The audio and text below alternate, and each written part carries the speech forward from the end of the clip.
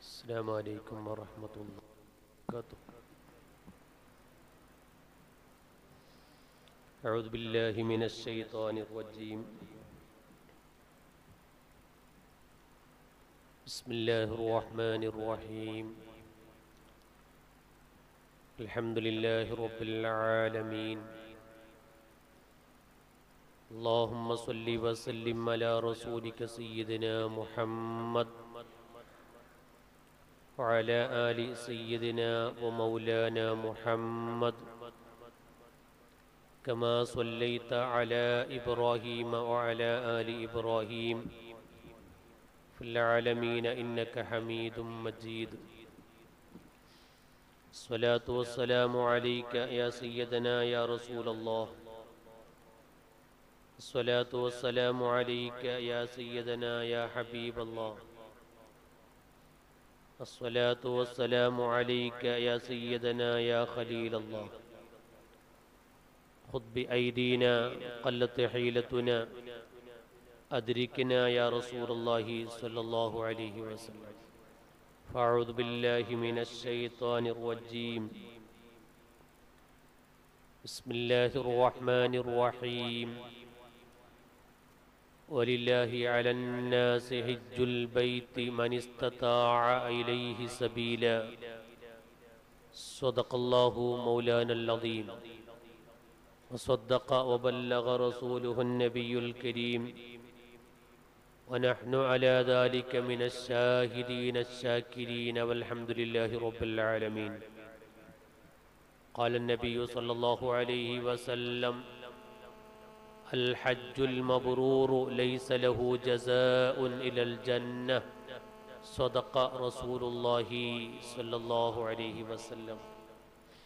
توسلنا ببسم الله وبالهادي رسول الله وكل مجاهد لله وأهل البدير يا الله. صلاة الله سلام الله على طه رسول الله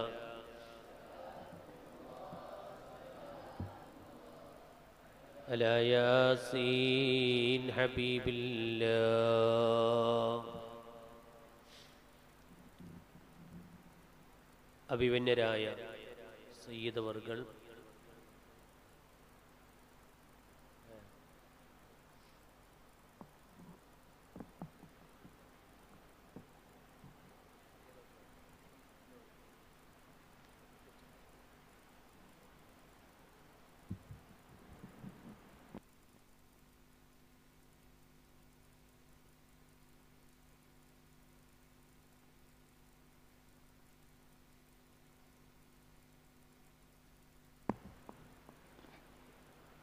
الله أكبر الله أكبر الله أكبر الله أكبر. أشهد أن لا إله إلا الله. أشهد أن لا إله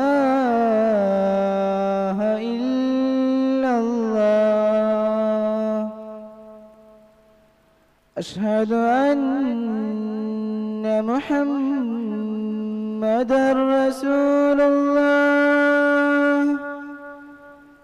أشهد أن محمدًا رسول الله.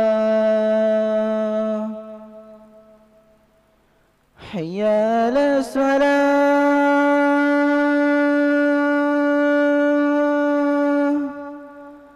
حي على الصلاة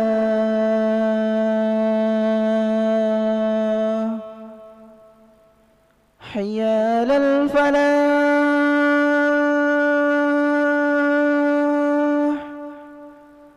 حي على الفلاح.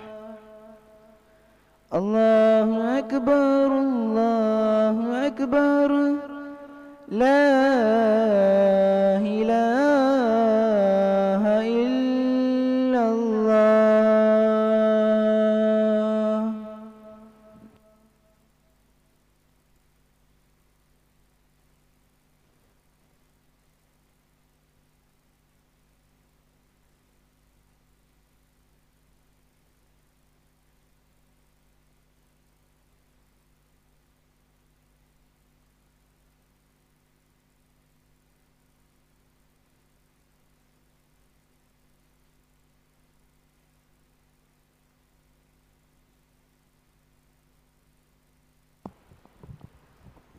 അഭിവന്യരായ സയ്യിദ് അവർകൾ, സ്ഥാപനത്തിലെ ഉസ്താദുമാർ, മുത്തഅല്ലിമീങ്ങൾ, നല്ലവരായ സഹോദര സഹോദരിമാർ, അല്ലാഹു നമ്മുടെ സദസ്സ് ഖബൂൽ ചെയ്യുമാറാകട്ടെ. ദുആക്ക് ഇജാബത്തുള്ള സദസ്സായി അല്ലാഹു സ്വീകരിക്കുമാറാകട്ടെ. പലജാതി പ്രയാസങ്ങളും ബുദ്ധിമുട്ടുകളുമായി ഈ സദസ്സിൽ വന്നവരുണ്ട്. എല്ലാവരുടെയും പ്രശ്നത്തിന് പരിഹാരം കിട്ടുന്ന ഒരു സദസ്സായി അല്ലാഹു തആല ഈ സദസ്സിനെ ഖബൂൽ ചെയ്യുമാറാകട്ടെ. ബഹുമാനപ്പെട്ട സൈനുൽ ഉലമ മാണി ഉസ്താദ്, അവിടുത്തെ ഭാര്യ ഇന്ന് മരണപ്പെട്ടു പോയി. അല്ലാഹു തആല ഉമ്മാന്റെ ഖബർ സ്വർഗ്ഗത്തോപ്പാക്കി കൊടുക്കുമാറാകട്ടെ. ജീവിതത്തിൽ എന്തെങ്കിലും സംഭവിച്ചു പോയിട്ടുണ്ടെങ്കിൽ അല്ലാഹു തആല പുറത്തു കൊടുക്കുമാറാകട്ടെ. ഷറഫുൽ ഉലമ അബ്ബാസ് ഉസ്താദ്, അല്ലാഹു തആല കുറേ കാലം ആഫിയത്തോടെ ആയുസ് അല്ലാഹു നീട്ടിക്കൊടുക്കുമാറാകട്ടെ. എന്ത് രോഗമാണെങ്കിലും ഈ സദസ്സിന്റെ ബറക്കത്ത് കൊണ്ട് അല്ലാഹ് ഷറഫുൽ ഉലമയുടെ രോഗം മാറ്റിക്കൊടുക്കണം റഹ്ബാനെ. ഷറഫുൽ ഉലമയുടെ രോഗം മാറ്റിക്കൊടുക്കണം റഹ്ബാനെ. ഷറഫുൽ ഉലമയുടെ രോഗം നീ മാറ്റിക്കൊടുക്കണം റഹ്ബാനെ. നമ്മുടെ എല്ലാ ആലിമീങ്ങൾക്കും അവരുടെ ക്ഷീണങ്ങളെല്ലാം മാറ്റി ഈ ഉമ്മത്തിനെ നയിക്കാനുള്ള എല്ലാ ഹിമ്മത്തും ഖുവ്വത്തും നീ ഏറ്റിക്കൊടുക്കണം റഹ്ബാനെ. ആമീൻ ബിറഹ്മതിക യാ അർഹമർ റഹീമീൻ. നല്ലവരായ സഹോദര സഹോദരിമാർ,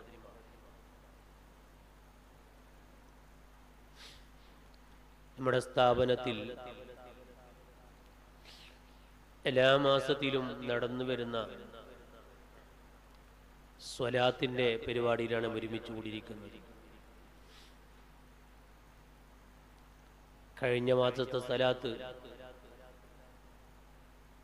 ഫുള്ളായി കഴിഞ്ഞ സലാത്ത് ഞാൻ കേട്ടിട്ടുണ്ട്. കേസീർ ഉസ്താദിന്റെ പ്രസംഗം അല്ലേ?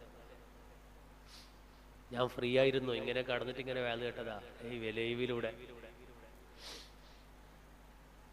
അൽഹംദുലില്ലാ, താജുൽ ഉലമയുടെ കറാമത്ത് എന്ന് തന്നെ പറയാം. ഓരോ പ്രാവശ്യം വരുമ്പോഴും സ്ഥാപനം ഇങ്ങനെ ഉയർന്ന് ഉയർന്നു വരികയാണ്. ഒരു പ്രാവശ്യം ഞാൻ വരുമ്പോൾ ഈ സ്ഥാപനത്തിന്റെ ഉദ്ഘാടന ദിവസമായിരുന്നു. അതിനു മുമ്പൊരു പ്രാവശ്യം വരുമ്പോൾ ഈ പള്ളിന്റെ ഉദ്ഘാടന ദിവസമായിരുന്നു. ഇപ്പോൾ അൽഹംദുലില്ലാ തൊട്ടപ്പുറത്ത് വലിയൊരു സ്ഥാപനത്തിന്റെ പണി നടന്നുകൊണ്ടിരിക്കുകയാണ്. അല്ലാഹു തആല എത്രയും പെട്ടെന്ന് അത് പൂർത്തിയാക്കി തരട്ടെ.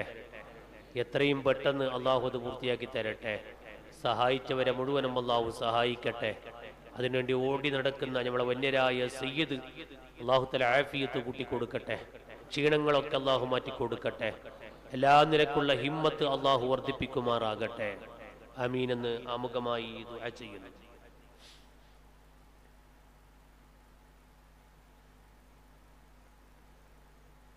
പ്രിയപ്പെട്ട സഹോദരങ്ങളെ,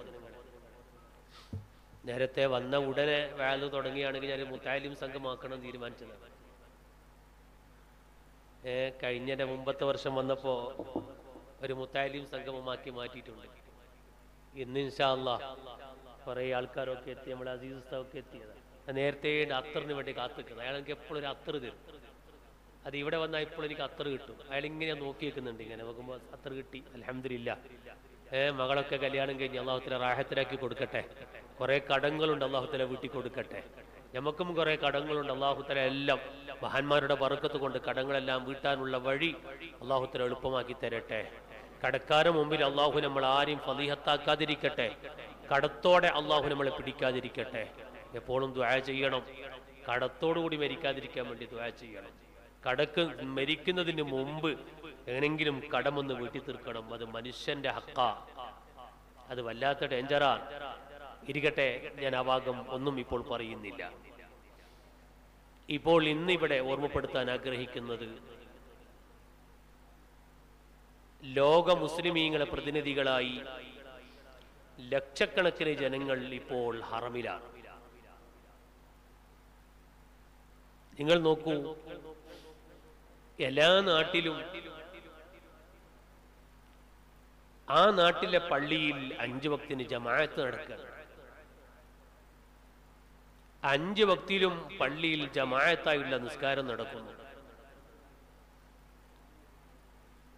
ആ ജമാഅത്ത് സുന്നത്തും മുഅക്കദ, വളരെ ശക്തിയേറിയ സുന്നത്താണ്.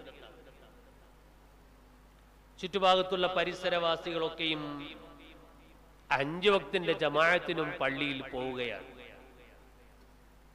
ഹബീബായ നബി സല്ലല്ലാഹു അലൈഹി വസല്ലം തങ്ങൾ പറഞ്ഞു, ലാ സ്വലാത്ത ലിൽ ജാരിൽ മസ്ജിദി ഇല്ലാ ഫിൽ മസ്ജിദ്. പള്ളിയുടെ അയൽവാസിക്ക് പള്ളിയിൽ വെച്ചല്ലാതെ അവന്റെ നിസ്കാരം പൂർണ്ണമല്ല. അല്ലാതെ ലാ സ്വലാത്ത ലിൽ ജാരിൽ മസ്ജിദി ഇല്ലാ ഫിൽ മസ്ജിദ്, പള്ളിന്റെ അയൽവാസിക്ക് പള്ളിയിലല്ലാതെ നിസ്കാരം ഇല്ലേ ഇല്ല എന്നർത്ഥമല്ല. നിസ്കാരം പള്ളിയിൽ വെച്ചാണ് അവന്റെ പൂർണ്ണമായ നിസ്കാരം. പൊരയിൽ വെച്ച് നിസ്കരിച്ചാലും നിസ്കാരം സഹിഹാണ്. പക്ഷേ പള്ളിന്റെ അയൽവാസി പള്ളിയോടുള്ള കടപ്പാട്, അവൻ 5 വക്തിന്റെ ജമാഅത്തിനും പള്ളിയിലേക്ക് പോകണം. എന്തിനാണ് ഇങ്ങനെ ഒരു നിയമം ഇസ്ലാം കൊണ്ടുവന്നത്?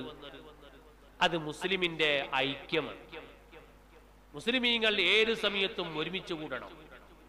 മുസ്ലിമീങ്ങളുടെ സംഗമം എപ്പോഴും ഉണ്ടാകണം. മുസ്ലിമീങ്ങളെ സംഗമത്തിനിക്ക് വലിയ വലിയ വലിയ പ്രതിഫലമാണ്. 5 വക്ത് ഒരാൾ പള്ളിയിൽ വന്ന് നിസ്കരിച്ചാൽ നിങ്ങൾ കണ്ടില്ലേ, നമ്മളെ പുരയിൽ നിസ്കരിക്കുന്നതിനേക്കാൾ എക്സ്ട്രാ നമ്മളെ പള്ളിയിലത്തെ ഇമാമ് കൂടുതലൊന്നും ചെയ്യുന്നില്ല. ഇപ്പോൾ ഇവിടെ നിസ്കാരം നടന്നു, നമ്മളെ വീട്ടിൽ നിസ്കരിക്കുന്ന അതേ നിസ്കാരം തന്നെയാണ് ഇവിടുത്തെ ഇമാമ് നിർവഹിച്ചത്. ഒന്നും കൂടുതലൊന്നും ചെയ്തിട്ടൊന്നുമില്ല. പിന്നെ ഒന്നും ഉണ്ടായി, അതെന്താ, ഇവിടെ ഇല്ലാത്തൊരു ദിക്ർ മഗ്‌രിബിന് ഇവിടെ ഉണ്ടായി, അതെന്റെ പള്ളിയിലുണ്ട്. ഇപ്പൊ എല്ലാ സ്ഥലത്തും പള്ളിയിൽ മഗ്‌രിബിന് ദിക്റില്ല, എണിച്ചിട്ട് ഒറ്റ ഓട്ടാണ്. അതാരോ പണ്ട് ഓടിയപ്പോ അങ്ങനെ പിന്നെ അങ്ങനെ ആയിട്ട് മാറി അല്ലെ. അത്രയും വലിയ സുന്നത്തായ ദിക്ർ എന്തിനു ഒഴിവാക്കാൻ നിൽക്കണം? അത് വളരെ ശക്തിയേറിയ സുന്നത്തായ ദിക്റാണ്, അത് ചൊല്ലണം. ഇരിക്കട്ടെ, അപ്പോ നമ്മൾ സാധാരണ നിസ്കരിക്കുന്ന അതേ നിസ്കാരം തന്നെയാണ് പള്ളിയിലെ ഇമാമും നിസ്കരിക്കുന്നത്. പക്ഷേ പള്ളിയിൽ വന്നിട്ട് ആ ഇമാമിന്റെ കൂടെ ബാക്കിൽ ഇങ്ങനെ സഫിൽ ഇങ്ങനെ നിന്ന്, കണ്ടോ, ആ സഫിൽ ഇങ്ങനെ നിന്ന് ഇമാമ് ചെയ്യുന്നത് പോലെ ഇമാമിന്റെ ബാക്കിൽ ഒറ്റക്ക് നിസ്കരിക്കുന്നതിന് പകരം ഒരു ഇമാമിന്റെ ബാക്കിൽ ഇമാമ് ചെയ്യുന്നത് പോലെ ഇമാമിന്റെ പിന്നിലായി നിസ്കരിച്ചാൽ അതേ പൊരയിൽ നിസ്കരിക്കുന്ന നിസ്കാരം പള്ളിയിൽ വന്ന് ഒരാളെ ബാക്കിൽ മമ്മുമായി നിസ്കരിക്കുമ്പോ 27 കൂലിയാണ്. എന്തെങ്കിലും എക്സ്ട്രാ എന്തെങ്കിലും ചെയ്തോ? ഒന്നും ചെയ്തിട്ടില്ല. എക്സ്ട്രാ ഒന്നും ചെയ്തിട്ടില്ല. ഇമാമിന്റെ ബാക്കിൽ നിസ്കരിച്ചു എന്ന് ഒറ്റ പുണ്യം, 27 പ്രതിഫലം. അങ്ങനെ ജമാഅത്തായി നിസ്കരിക്കുമ്പോ ഇരട്ടി ഇരട്ടി ഇരട്ടി പ്രതിഫലം അല്ലാഹു തആല കൊടുക്കുകയാണ്. എന്താണ് ഇതിൽ അറിയിക്കുന്നത്? മുസ്ലിമീങ്ങളാകുന്ന മുസ്ലിമീങ്ങളുടെ സംഗമം, മുസ്ലിമീങ്ങൾ എപ്പോഴും സംഘടിക്കണം, മുസ്ലിമീങ്ങൾ എപ്പോഴും സംഘടിത ജീവിതം ഉണ്ടാകണം. ഇതാണ് ജമാഅത്ത് നമ്മോട് അറിയിക്കുന്നത്. അതുകൊണ്ടല്ലേ നിങ്ങൾ നോക്കൂ, 5 വക്ത് നിസ്കാരം, നാട്ടിന്റെ ഒരു പ്രധാനപ്പെട്ട സ്ഥലത്ത് ഒരു പള്ളി, ആ പള്ളിയിൽ 5 വക്തിനും നാട്ടുകാർ വന്ന് പള്ളിയിൽ കയറി ജമാഅത്ത് കഴിഞ്ഞ് പള്ളിയിൽ നിന്ന് ഇങ്ങനെ ഇറങ്ങുന്നത് കണ്ടാൽ ആരും അത്ഭുതപ്പെട്ടു പോകും. ഏത് മതക്കാരനും അത്ഭുതപ്പെട്ടു പോകും. മുസ്ലിമീങ്ങൾ സംഘടിത ജീവിതം നിങ്ങൾ നോക്കൂ. അതും ഇസ്ലാം എത്ര ഭദ്രമാണ് പറയുന്നത്. പള്ളിയിൽ ഇങ്ങനെ ജമാഅത്തിന് വന്നാൽ സലാം വിട്ടാനൊക്കെ ഓടലല്ല. ഇസ്ലാം പറയുന്നു ഇമാം എണിക്കാൻ പാടില്ല. ഇമാം എഴുന്നേൽക്കാതെ ഒറ്റ മഅ്മൂം എഴുന്നേൽക്കാൻ പാടില്ല. ഇമാം എഴുന്നേറ്റപ്പോൾ മഅ്മൂമിങ്ങളെല്ലാം ഒന്നിച്ച് പുറത്തിറങ്ങാൻ, ജമാഅത്ത് കഴിഞ്ഞ് സുന്നത്ത് കഴിഞ്ഞ് ഒന്നിച്ച് പുറത്തിറങ്ങാൻ. ഇത് കാണുമ്പോ സുബ്ഹാനല്ലാഹ്, ഇസ്ലാമിനെ കണ്ടാലും അത്ഭുതപ്പെട്ടു പോയില്ലേ? ഇങ്ങനെ ഏതെങ്കിലും ഒരു മതത്തിലുണ്ടോ 5 വക്തിനും സംഘടിക്കാന്ന് പറയുന്നത്? എവിടെയെങ്കിലും ഉണ്ടോ? എന്നാൽ ഇതിൽ ആരാ വരല്? പള്ളിന്റെ ചുറ്റുഭാഗത്തുള്ള ആൾക്കാരൊക്കെ വരും. ഇനി അങ്ങനെ ദിവസത്തിൽ 5 പ്രാവശ്യം സംഘടിപ്പിച്ചാൽ മാത്രം മതിയോ? പോരാ, നാട്ടുകാരെ മൊത്തം സംഘടിപ്പിക്കണം. അതിന് വെള്ളിയാഴ്ച ഒരു ജുമയും നടത്തണം. ആഴ്ചയിൽ ഒരു നാട്ടിലെ മൊത്തം ജനങ്ങളുടെ ഒരു സംഗമം വെള്ളിയാഴ്ച. അങ്ങനെ വെള്ളിയാഴ്ച ജുമയ്ക്ക് നാട്ടിൽ വന്നു. അന്നേരം നാട്ടിൽ ജുമയ്ക്ക് പിന്നെ കാരണങ്ങളൊന്നുമില്ലാത്ത, ഉദുറൊന്നുമില്ലാത്ത, കാരണങ്ങളൊന്നും കൊണ്ട് മുടക്കമില്ലാത്ത ആൾക്കാരൊക്കെ പള്ളിയിലേക്ക് വരുന്നു, ജുമാ നിസ്കരിക്കുന്നു. അന്ന് അതാ ഒരു വലിയ സംഗമം. ഇനി നിങ്ങൾ കണ്ടോ? എന്നാല് അതിനേക്കാളും വലിയൊരു സംഗമം കൊല്ലത്തിലൊരു പ്രാവശ്യം. അതേതാ? അത് പെരുന്നാളാണ്. അത് പെരുന്നാളാണ്. അന്ന് വരാത്ത ആരെങ്കിലും നാട്ടിലുണ്ടോ? നിങ്ങൾ ചിന്തിച്ചു നോക്കിയ പെരുന്നാൾക്ക് വരാത്ത ആള് അല്ലെ? പള്ളിയിൽ ഏറ്റവും കൂടുതൽ ചെരുപ്പ് കാണാതാന്ന് ദിവസപ്പെടാ പെരുന്നാൾക്കല്ലേ? കാരണം കൊല്ലത്തിലൊരു പ്രാവശ്യം വരുന്ന മനുഷ്യന്മാരാ. അവർക്ക് ചെരുപ്പ് വെക്കുന്ന സ്ഥലം അറിയില്ല, ഇടുന്ന സ്ഥലം അറിയില്ല, എങ്ങനെ ഇട്ടിട്ട് ഒറ്റപ്പോക്ക് പോകുന്ന തന്നെയാണ്. ആകെ വന്നിനെ കൊല്ലത്തൊരു പ്രാവശ്യം. അങ്ങനെ കൊല്ലത്തിലൊരു പ്രാവശ്യം മുസ്ലിമീങ്ങൾ സംഘടിക്കുന്നു. എവിടെ? നാട്ടിലെ പള്ളിയിൽ. അന്ന് വരാത്തവരാരുമില്ല. എല്ലാരും ചെറുതും വലുതും കളുടിയരും കഞ്ചാവിന്റെ ആളും ഒറ്റ പള്ളിക്ക്. അന്ന് പള്ളിക്ക് വരാത്ത ആരുണ്ടാവില്ല. എന്നാൽ നിങ്ങൾ കണ്ടോ, ഇത് ഒരു നാട്ടിലെ ദിവസത്തിലെ സംഗമം, ആഴ്ചയിലെ സംഗമം, കൊല്ലത്തിലെ സംഗമം. എന്നാൽ ലോകത്തുള്ള മുഴുവൻ ജനങ്ങളുടെയും പ്രതിനിധികളായി ലോകത്ത് ഏതെല്ലാം രാജ്യങ്ങളിൽ മുസ്ലിമീങ്ങളുണ്ടോ ആ രാജ്യങ്ങളിൽ എല്ലാവരുടെയും പ്രതിനിധികളായി ലോക മുസ്ലിമീങ്ങളുടെ സംഗമം. അതേതാ? അതാണ് ഹജ്ജ്. ലോക മുസ്ലിമീങ്ങളുടെ സംഗമം, അതാണ് ഹജ്ജ് എന്ന് പറയുന്നത്. അപ്പോ സംഘടിത ജീവിതം എന്നുള്ളത് ഇസ്ലാം വളരെ പ്രോത്സാഹനം നൽകിയതും വളരെ പ്രതിഫലം നൽകപ്പെടുന്ന ഒന്നുമാണ്. ഇരിക്കട്ടെ, ലോക മുസ്ലിമീങ്ങളെ സംഗമം നടക്കുകയാണ്. അല്ലാഹു തആല നമുക്കെല്ലാവർക്കും ഹജ്ജിന് തൗഫീഖ് ചെയ്യുമാറാകട്ടെ.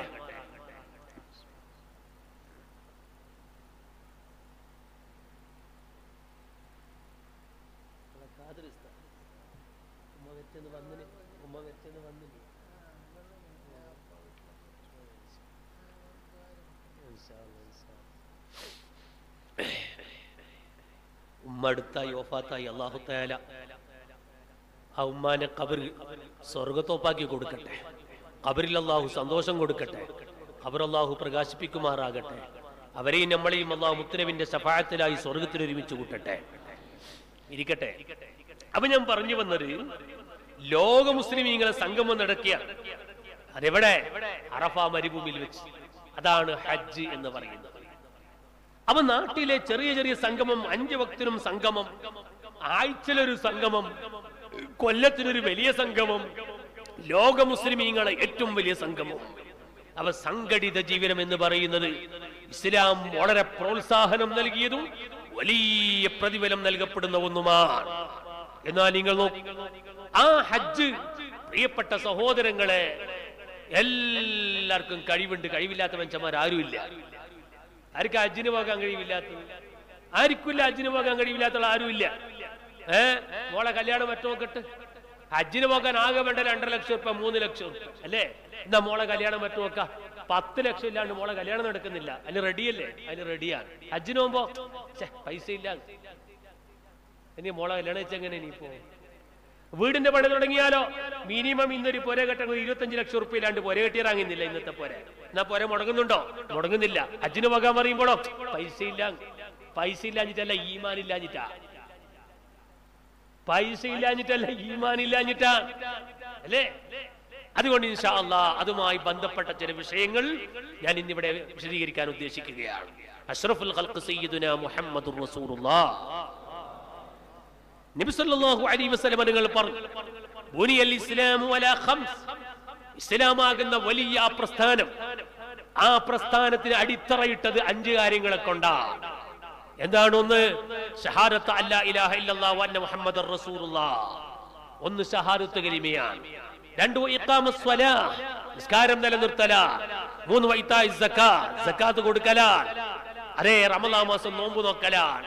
5 കഅബയിൽ ചെന്ന് ഹജ്ജ് ചെയ്യലാണ്. മുഹമ്മദുർ റസൂലുള്ളാഹ്. പരിശുദ്ധ കഅബാലയത്തിന്റെ മുമ്പിൽ ചെന്നുകൊണ്ട് ഹജ്ജ് ചെയ്യണം. ഇത് ഇസ്ലാമിന്റെ 5ാമത്തെ ഫർളാണ്. നിസ്കാരം ഷഹാദത്ത് കലിമയാകുന്ന ഫൗണ്ടേഷൻ ഉറപ്പിക്കണം. ഫൗണ്ടേഷൻ ഉറപ്പിച്ചതിന്റെ ശേഷം നിസ്കാരം, നോമ്പ്, സകാത്ത്. നിസ്കാരം അൽഹംദുലില്ലാഹ് ഉണ്ട്, നോമ്പും അൽഹംദുലില്ലാ ഉണ്ട്, സക്കാത്ത് അത് ഞാൻ മുതലാളിയല്ല, ഹജ്ജ് ഞാൻ പാപ്പറ, ഇങ്ങനെ തള്ളിക്കളയുന്ന ഒരു കൂട്ടം മനുഷ്യന്മാരാണ് നമ്മളൊക്കെ അല്ലേ. നിസ്കാരം തിരക്കേടില്ല ഉണ്ട്, നോമ്പും റമദാനിലെ തിരക്കേടില്ല, എല്ലാവരും നോക്കുമ്പോ ഞാനും നോക്കുന്നു അൽഹംദുലില്ലാ അത് ഉണ്ട്. സക്കാത്തിനെത്തുമ്പോഴോ ഞാൻ പാപ്പറാണ്, ഞാൻ ഒന്നിനും കൊള്ളാത്ത പാവപ്പെട്ട ഫക്കീറ. ഹജ്ജിനെത്തുമ്പോഴോ മിസ്കിന. ഇങ്ങനെയാണ് മനുഷ്യന്മാര് ഇത് രണ്ടും അങ്ങനെ തള്ളിക്കളയാണ്. ഞാൻ ഓർമ്മപ്പെടുത്തുന്നു, വളരെ ഗൗരവത്തോടെ വിഷയങ്ങളൊക്കെ ശ്രദ്ധിക്കണം. മരിക്കുന്നതിന് മുമ്പ് ഇസ്ലാം കാര്യം 5 പൂർത്തിയാക്കി മരിക്കാൻ നമുക്ക് കഴിയണം. അള്ളാഹു അതിന് നമുക്ക് തൗഫീഖ് ചെയ്യുമാറാകട്ടെ, അള്ളാഹു ഭാഗ്യം നൽകുമാറാകട്ടെ. ഓ എന്റെ പ്രിയപ്പെട്ട സഹോദരങ്ങളെ, ഹജ്ജ് ചിലരെ വിഷയമല്ല. നിങ്ങൾ കണ്ടോ, ലോകത്ത് കഴിഞ്ഞു പോയ അമ്പിയാക്കൾ, ആ അമ്പിയാക്കളെല്ലാം ഹജ്ജ് ചെയ്തവരാ. ഹജ്ജ് ചെയ്യാത്ത അമ്പിയാക്കൾ ഉണ്ടായിട്ടില്ല എന്നല്ലേ ചരിത്രം പറയുന്നത്. നിങ്ങൾ നോക്കൂ, എല്ലാ അമ്പിയാക്കളും മാമിൻ നബിയിൻ ഇല്ലാ ബിഹജ്ജിൻ, ഒരൊറ്റ നബിയും ഹജ്ജ് ചെയ്യാത്ത നബിമാരുണ്ടായിട്ടില്ല. എന്നാൽ ചില അഭിപ്രായത്തിൽ ചില 1-2 നബിമാരെ മാത്രം ഒഴിവാക്കിയതായി കാണാം. എല്ലാ നബിമാരും ഹജ്ജ് ചെയ്തിട്ടുണ്ട്. നിങ്ങൾക്കറിയില്ലേ, ബഹുമാനപ്പെട്ട അബുൽ ബശർ ആദം നബി അലൈഹിസ്സലാം, ആദം നബി അലൈഹിസ്സലാം ഇന്ത്യയിൽ നിന്ന് 40 പ്രാവശ്യം നടന്നിട്ട് ഹജ്ജിന് പോയിട്ടുണ്ട് എന്നാ. എന്റെ നാട്ടിൽ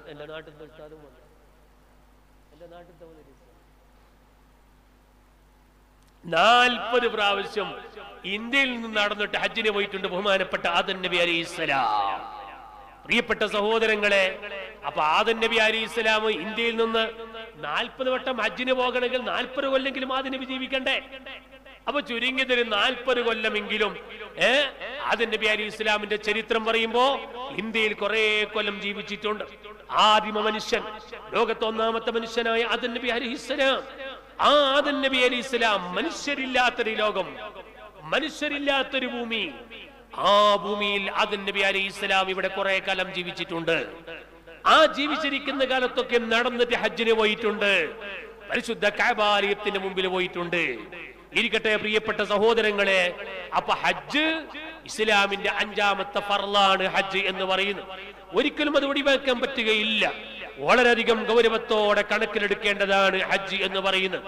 ഇനി നിങ്ങൾ നോക്കൂ, അഷ്റഫുൽ ഖൽഖ് സയ്യിദുനാ മുഹമ്മദുർ റസൂലുള്ളാഹ് നബി സല്ലല്ലാഹു അലൈഹി വസല്ലം തങ്ങൾ പറഞ്ഞു, ഹജ്ജ് ചെയ്യണം. മനുഷ്യന്റെ ഏറ്റവും വലിയൊരു ഘടകമാണ് ഹജ്ജ് എന്ന് പറയുന്നത്. ആ ഹജ്ജ് പരിശുദ്ധ ഖുർആൻ പറഞ്ഞു, വലില്ലാഹി അലന്നാസി ഹിജ്ജുൽ ബൈത്തി മൻ ഇസ്തതാഅ ഇലൈഹി സബീലാ. നിങ്ങൾ അല്ലാഹുവിലേക്ക് ഹജ്ജ് ചെയ്യുന്നവരാകണം. ആരാണ് ഹജ്ജ് ചെയ്യേണ്ടത്? മൻ ഇസ്തതാഅ ഇലൈഹി സബീലാ. ആ ഹജ്ജിലേക്ക് പഴയ ഉസ്താദുമാർ അർത്ഥം വെച്ച് തന്നത് തടിയാലും മുതലാലും വഴിയാലും, തടിയാലും മുതലാലും വഴിയാലും. പണ്ട് ഞങ്ങൾ പത്തീതാവ് ഓതുന്ന സമയത്ത് മുത്തഫരീദ് ഓതി തന്നപ്പോ ഞങ്ങൾ ഉസ്താദാർത്ഥം വെച്ച് തടിയാലും മുതലാലും വഴിയാലും. ഞാൻ എന്ത് ചെയ്തു? തടിയാലും മുതലാലും വഴിയാലും ഇങ്ങനെ ചൊല്ലിപ്പടിച്ച് എന്തെന്ന് മനസ്സിലാകുന്നില്ല, സംഗതി എന്ത്? അങ്ങനെ 2ാമത് ക്ലാസ്സിൽ പോയപ്പോൾ ഞാൻ ഉസ്താദ് ചോദിച്ചു, സബീലന്റെ അർത്ഥം എന്ത് ഉസ്താദ് എന്ന് ചോദിച്ചു. തടിയാലും മുതലാലും വഴിയാലും എന്ന് പറഞ്ഞു. ഞാൻ എന്തൊരു തടിയാലും മുതലാലും വഴിയാലും അല്ലേ? ആ ചെറിയ കാലം ഇത്രക്ക് ഉണ്ടായിട്ടുണ്ടാവില്ല, അതിനായിട്ട് ചെറിയ കാലം എനിക്കറിയില്ല, ആ ചെറിയ കാലം. അപ്പൊ തടിയാലും മുതലാലും വഴിയാലും എന്ന് പറഞ്ഞാൽ എന്താ പറഞ്ഞ വാക്കിന്റെ അർത്ഥം? തടി, തടിക്കാഫിയത്ത് വേണം. ഹജ്ജ് എന്ന് പറഞ്ഞാൽ 5 റക്അത്ത് വക്ത് നിസ്കരിക്കലല്ല, 5 വക്ത് നിസ്കരിക്കലല്ല. ഹജ്ജ് എന്ന് പറഞ്ഞാൽ നല്ല തടിക്ക് നല്ല ആഫിയത്ത് വേണം.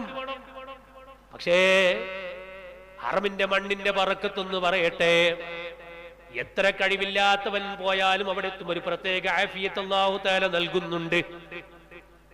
അല്ലാഹു തആല ഹജ്ജ് നിർവഹിക്കാനുള്ള ആഫിയത്തും സാമ്പത്തികമായ കഴിവും എല്ലാം അല്ലാഹു നമുക്ക് നൽകുമാറാകട്ടെ. നമ്മുടെ എത്രയോ സുഹൃത്തുക്കൾ ഇപ്പോൾ പരിശുദ്ധ ഹറമിലാണ്. അവരെ ഹജ്ജുകളും ഉംറകളും നീ കബൂലാക്കണേ അല്ലാഹ്. തടിക്ക് നല്ല ആഫിയത്ത് വേണം ഹജ്ജിന് പോകണമെങ്കിൽ. കാരണം അവിടെ അറഫയിലേക്ക് പോകണം, മുസ്ദലിഫയിലേക്ക് അവിടുന്ന് പോകണം, അവിടുന്ന് മിനയിലേക്ക് പോകണം. അൽഹംദുലില്ലാഹ്, ഇപ്പോൾ അതാ ഗവൺമെന്റിലൂടെ ഹജ്ജിന് പോകുന്നവർക്ക് അവിടെ ട്രെയിൻ സൗകര്യമുണ്ട്, മെട്രോ ട്രെയിൻ സൗകര്യമുണ്ട്. പ്രൈവറ്റിൽ പോകുന്നവർക്ക് വരെ വണ്ടി സൗകര്യമുണ്ട്. ഇതൊക്കെയും ഇല്ലാത്തൊരു കാലഘട്ടം ഉണ്ടായിരുന്നു.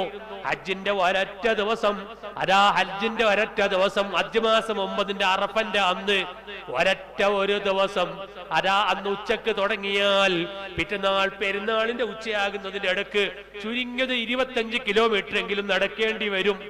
ഒരു 25 കിലോമീറ്റർ എങ്കിലും നടക്കേണ്ടി വരും. ഇവിടുന്ന് കണക്കൂട്ടിയാ തൊക്കോട്ടേക്ക് എത്തും അല്ലെ. 25 കിലോമീറ്റർ എങ്കിലും നടക്കേണ്ടി വരും. അറഫയിൽ, മിനയിൽ നിന്ന് അറഫയിലേക്ക് പോകണം, അവിടെ നിന്ന് മുസ്ദലിഫയിലേക്ക് പോകണം, അവിടെ നിന്ന് മിനയിലേക്ക് പോകണം, കല്ലെറിഞ്ഞ് തമ്പിലേക്ക് മടങ്ങി വരണം, അതാ തവാഫിന് വേണ്ടി മക്കയിലേക്ക് അങ്ങ് നടക്കണം. സുബ്ഹാനല്ലാഹ്. അതുകൊണ്ടാണ് പരിശുദ്ധ ഖുർആൻ മറ്റുള്ള സ്ഥലത്തൊന്നും പറയാത്തൊരു വിഷയം പറയാണ്. വലില്ലാഹി അലന്നാസി ഹിജ്ജുൽ ബൈത്തി മൻ ഇസ്തതാഅ ഇലൈഹി സബീലാ. മനുഷ്യൻ ഹജ്ജ് ചെയ്യണം. ആരാണ് ചെയ്യേണ്ടത്? അരേ ശാരീരികമായി കഴിവുള്ളവൻ, തടി കൊണ്ട് കഴിവുള്ളവൻ, മുതൽ കൊണ്ട് കഴിവുള്ളവൻ. പോകാൻ കുറെ മുതലിന്റെ ആവശ്യമുണ്ട്. ഇന്ന് പ്രൈവറ്റിൽ പോകുമ്പോൾ ഏകദേശം ഒരു 4 ലക്ഷം ഉറുപ്പത്തോളം ആവശ്യമുണ്ട്. അതാ ഗവൺമെന്റിനും കുറെ കാശുകൾ അങ്ങ് കൂടിയിട്ടുണ്ട്, കുറെ കാശിന്റെ ആവശ്യമുണ്ട്. അരേ പോകുന്ന വഴി, പഴയ കാലത്തൊക്കെ വഴിയുടെ കാര്യം ശ്രദ്ധിക്കേണ്ടതുണ്ട്. ഇന്ന് എല്ലാ സൗകര്യങ്ങളും അല്ലാഹു നമുക്ക് നൽകിയിട്ടുണ്ട്. പഴയ കാലം പോലെ അല്ലല്ലോ. അതുകൊണ്ടാണ് പരിശുദ്ധ ഖുർആൻ പറഞ്ഞു, തടിയാലും മുതലാലും വഴിയാലും അതേ കഴിവുള്ളവരാരാണോ അവരെ ഹജ്ജ് ചെയ്യണമെന്ന് പരിശുദ്ധ ഖുർആൻ. ഇനി കണ്ടോ, അഷ്റഫുൽ ഖൽഖ് സയ്യിദുനാ മുഹമ്മദുർ റസൂലുള്ളാഹി നബി സല്ലല്ലാഹു അലൈഹി വസല്ലം തങ്ങൾ പറഞ്ഞു, മുഅ്മിനീങ്ങളെ നിങ്ങൾ ഹജ്ജ് ചെയ്യണം, ഹജ്ജ് ചെയ്യണം. അൽ ഹജ്ജുൽ മബ്റൂർ, സ്വീകാര്യമായ ഹജ്ജ്, അല്ലാഹു പൊരുത്തപ്പെടുന്ന ഹജ്ജ്. ആ ഹജ്ജ് ഒരാൾ ചെയ്ത് അല്ലാഹു അത് സ്വീകരിച്ചു കഴിഞ്ഞാൽ അഷ്റഫുൽ ഖൽഖ് മുഹമ്മദുർ റസൂലുള്ളാഹി നബി സല്ലല്ലാഹു അലൈഹി വസല്ലം തങ്ങൾ പറഞ്ഞു, സ്വീകാര്യമായ ഹജ്ജിന്റെ പ്രതിഫലം അൽ ഹജ്ജുൽ മബ്റൂർ, സ്വീകാര്യമായ ഹജ്ജിന്റെ പ്രതിഫലം ലൈസ ലഹു ജസാഉൻ ഇല്ലൽ ജന്ന, അവനിക്ക് സ്വർഗ്ഗമല്ലാതെ മറ്റൊരു പ്രതിഫലമില്ലെന്ന് മുഹമ്മദുർ റസൂലുള്ളാഹി. സ്വീകാര്യമായ ഹജ്ജിന് സ്വർഗ്ഗമല്ലാത്തൊരു പ്രതിഫലമില്ല. പക്ഷേ ചെയ്യുന്ന ഹജ്ജ് സ്വീകരിക്കണം. അതിനെന്താ പണി? അല്ലാഹു അഅലം അല്ലെ. അതിനെന്ത് പണി ഇപ്പൊ നമുക്കൊന്നും പറയാൻ കഴിയില്ല. സുബ്ഹാനല്ലാഹ്. ഇന്നലെ ഒരാൾ എനിക്ക് ഫോൺ ചെയ്തു, ഉസ്താദല്ലേ നോക്കൂ, ഞാൻ ഹനീഫാജി. ഞാൻ കുറേ ചിന്തിച്ച് എനിക്ക് പിടുത്തം കിട്ടുന്നില്ല. എനിക്ക് ചോദിക്കാൻ പറ്റുമോ? ചോദിക്കാനും പറ്റുന്നില്ല. കാരണം എന്താ, അത്ര അടുത്തൊരു ബന്ധാ പറയുന്നു. ഞാൻ ഹനീഫാജി. ഞാൻ അങ്ങനെ കുറെ വിഷയം പറഞ്ഞ് വെച്ച് ഞാൻ ഈ നമ്പർ പിടിച്ചിട്ട് ഞാൻ വേറൊരാൾ ചോദിച്ചു, ഈ നമ്പർ ആയിരുന്നു. അത് നമ്മളെ ഹനീഫാന്റെ നമ്പർ. ഹനീഫാൻ ഇന്ന് ഹനീഫാൻ ഓനെപ്പോ ഹജ്ജിന് പോയില്ല. അത് കഴിഞ്ഞാൽ സൗദിക്കോടെ പോയിട്ടാണ് പോയിന് ചെന്ന കെട്ടിന്ന് പറഞ്ഞു. അള്ളാഹു അവിടെ പോയിട്ട് അങ്ങനെ പോയിന് ചെന്ന കെട്ടി. അള്ളാഹു ആർക്കറിയില്ല, പോയതൊന്നും അറിയില്ല. പക്ഷെ ഹാജി എന്ന് വിളിച്ചില്ലെങ്കിലും കുടുങ്ങി അല്ലെ. നമ്മളെ ഹാജിന്റെ കഥ അങ്ങനെയല്ലേ. എന്റെ നാട്ടിലെ ഉസ്താദ് ജോലി ചെയ്യുന്നത്, എന്റെ നാട്ടിൽ ഒരാൾ ഹജ്ജിന് പോയി കഴിഞ്ഞ ഒരു 4 കൊല്ലം മുമ്പ്. അങ്ങനെ വന്നപ്പോ ഞാൻ കാണാൻ വേണ്ടി പോയപ്പോ ഞാൻ എന്തോ മസ്താന്ന് കേട്ടു. എനിക്ക് മറന്നുപോയതാണ്, ഹാജിന് വിളിക്കാൻ മറന്നുപോയതാണ്. എന്തോ മസ്താന്ന്. ഇയാൾ ഉസ്താരെ മക്കത്തിലെ ആടുകൂട്ടന്മാർക്ക് വില കുറച്ച് ഉസ്താരെ, ഇവിടെ എന്ത് വില ആടുകൂട്ടന്മാർക്ക് എന്ന് പറഞ്ഞു. സുബ്ഹാനല്ലാഹ്. എന്താ കാരണം? ഞാൻ ഹാജി വിളിക്കാത്ത ഒറ്റ കാരണം. നിങ്ങൾ ചിന്തിച്ചു നോക്ക് നിങ്ങൾ. അപ്പൊ എന്തിനാ പോയതിപ്പോ? ഹാജി. അതുകൊണ്ട് പടച്ചോൻ അള്ളാഹ് നമ്മളെ സലാമത്താക്കി, നമ്മളല്ല സലാമത്താക്കി. ആരെ? മൊയിലാമാരെ. മൊയിലാമാർ എടെങ്കിലും അല്ല ഹാജി മൊയ്തു സക്കാഫി നിങ്ങൾ എടെങ്കിലും കണ്ടിരുന്നു?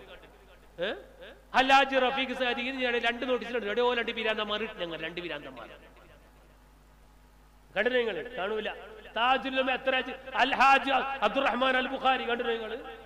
കണ്ടിരുന്നോ? അൽഹാജി ഇല്ല ഇല്ല ഇല്ല ഇല്ല. മൊയിലാമാർ അള്ളാഹ് കാത്തിട്ടുണ്ട്. എന്ന് അള്ളാഹ് കാത്തിട്ട് നമ്മളെ ആ വിഷയത്തിൽ അള്ളാഹ് നമ്മളെ കാത്തിട്ടുണ്ട് കേട്ടോ. ഇന്ന് ഹാജി എന്ന് പറഞ്ഞില്ലെങ്കിൽ വല്ലാത്ത പ്രശ്നമാണ്. അപ്പൊ എല്ലാവർക്കും പേരെന്താണ്? ഹാജ്. പിന്നെ വേറെ ചില ആൾക്കാർ ഹജ്ജിന് പോകുന്നതിനാ 10-40 കൊല്ലായി നാട്ടിൽ ഇന്ന് വരെ ജമാഅത്തിന് പ്രസിഡന്റ് ആക്കുന്നില്ല. ഹജ്ജിന് പോയതിന്റെ കാര്യം ഒന്ന് ആക്കട്ടെ, ജമാഅത്തിന് പ്രസിഡന്റ് ആക്കട്ടെ എന്ന ചിന്തയാണ്. ഇങ്ങനെ ഈ ഭൗതിക താല്പര്യം മാത്രം മനസ്സിൽ വെച്ച് പോയാൽ നമ്മൾ ഹജ്ജുണ്ടോ അല്ല സ്വീകരിക്കുക? അതുകൊണ്ട് എന്റെ പ്രിയപ്പെട്ട മുഅ്മിനീങ്ങളോട് ഓർമ്മപ്പെടുത്തുന്നു, ഹജ്ജ് സ്വീകരിക്കണം. അല്ലാഹു തആല സ്വീകാര്യമായ ഹജ്ജ് ചെയ്യാനുള്ള തൗഫീഖ് നൽകുമാറാകട്ടെ. പോയവിടെ ഹജ്ജുകളൊക്കെയും അല്ലാഹു തആല സ്വീകരിക്കുമാറാകട്ടെ. ഇരിക്കട്ടെ, ഞാൻ പറഞ്ഞു വന്ന വിഷയം നബി സല്ലല്ലാഹു അലൈഹി വസല്ലം തങ്ങൾ പറയാണ്, നിങ്ങൾ സാമ്പത്തികമായ കഴിവുള്ളവരാണോ, നിങ്ങൾ ഹജ്ജ് ചെയ്യണം, നിങ്ങൾ ഹജ്ജ് ചെയ്യണം. എന്നിട്ടതാ മഹാനായ അനസ് റളിയല്ലാഹു അൻഹു ഇബ്നു അബ്ബാസ് ഉദ്ധരിക്കുന്ന ഹദീസിൽ കാണാം, മൻ അറാദൽ ഹജ്ജ, ആരാണോ ഹജ്ജ് ചെയ്യാൻ ഉദ്ദേശിക്കുന്നത്, ഹബീബായ തങ്ങൾ പറഞ്ഞു ഫല്യു അജ്ജിൽ, നിങ്ങളത് ഉള്ളരിക്കണം. സാമ്പത്തികമായ കഴിവ് ഇപ്പോഴുണ്ട്. ആ സാമ്പത്തികമായ കഴിവുള്ള ഒരു മനുഷ്യൻ ഹജ്ജ് ഉളരിക്കുന്നവനാകണം. താടി നരക്കട്ടെ, വയസ്സാകട്ടെ, പിന്നെ പോകാമെന്നൊരു ചിന്ത ഒഴിവാക്കണം.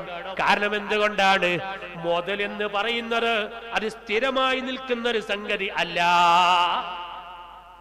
അൽമാലു സായിലുൻ, അല്ലേ?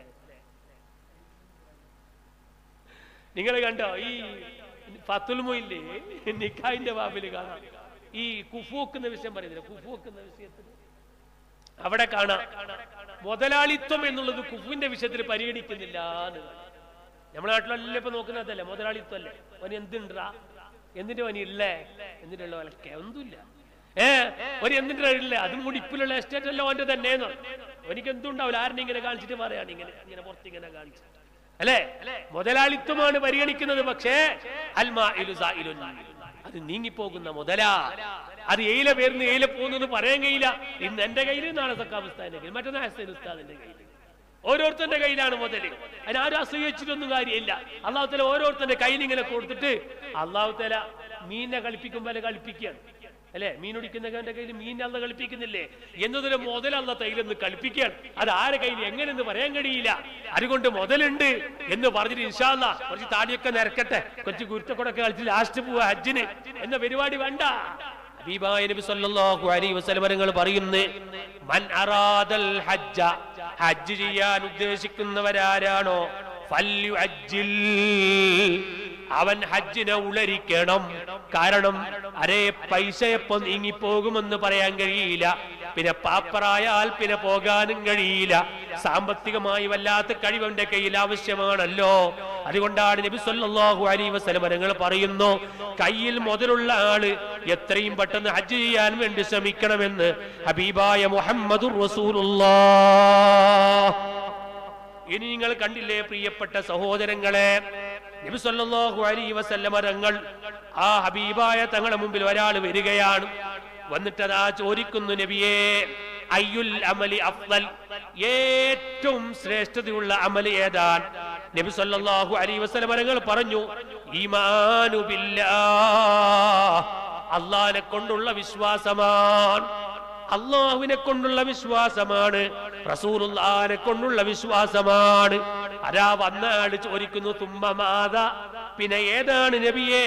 നബി സല്ലല്ലാഹു അലൈഹി വസല്ലം തങ്ങൾ പറഞ്ഞു, അൽ ജിഹാദു ഫീ സബീലില്ലാഹ്, അല്ലാഹുവിന്റെ വഴിയിൽ ഈ പരിശുദ്ധ ഇസ്ലാമിനെ നിലനിർത്താൻ വേണ്ടി യുദ്ധം ചെയ്യലാണ്. അതും കൂടി പറഞ്ഞപ്പോ മൂന്നാമതായി നബി സല്ലല്ലാഹു അലൈഹി വസല്ലം തങ്ങളോട് ചോദിക്കുന്നു, തുമ്മമാത, പിന്നെ ഏതാണ് നബിയെ?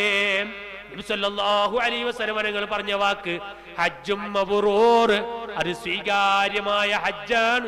മുഹമ്മദുർ റസൂലുള്ളാഹ്. ഏറ്റവും പുണ്യകരമായ അമൽ ഏതാണെന്ന ചോദ്യത്തിന് നബി സല്ലല്ലാഹു അലൈഹി വസല്ലം തങ്ങൾ ഈമാൻ എണ്ണിട്ട് പിന്നെ പറയുന്നത് യുദ്ധം അതിന്ന് ഇല്ലല്ലോ. പിന്നെ പറയുന്നത് അരേ ഹജ്ജാണ്. സ്വീകാര്യമായ ഹജ്ജ് വല്ലാത്ത പ്രതിഫലമുള്ളതാണ്. എന്നിട്ട് നബി സല്ലല്ലാഹു അലൈഹി വസല്ലം തങ്ങൾ തുടരുകയാണ്, മൻ ഹജ്ജ ലില്ലാഹി, ഒരാൾ അല്ലാഹുവിന് വേണ്ടി ഹജ്ജ് അങ്ങ് നിർവഹിക്കുന്നു, വലം യർഫുസ്, അവനതാ വലം യഫ്സുഖ്, അവൻ വേണ്ടായിത്തരം ചെയ്യുന്നില്ല, അവൻ ബടക്ക് ചെയ്യുന്നില്ല, നല്ല നീയത്തോടെ നല്ല മനസ്സോടെ പ്രവർത്തനങ്ങൾ നന്നാക്കി ഹജ്ജ് ചെയ്യുകയാണ്. എന്നിട്ടതാ വറജഅ, അവൻ ഹജ്ജും കഴിഞ്ഞ് മടങ്ങി വരികയാണ്.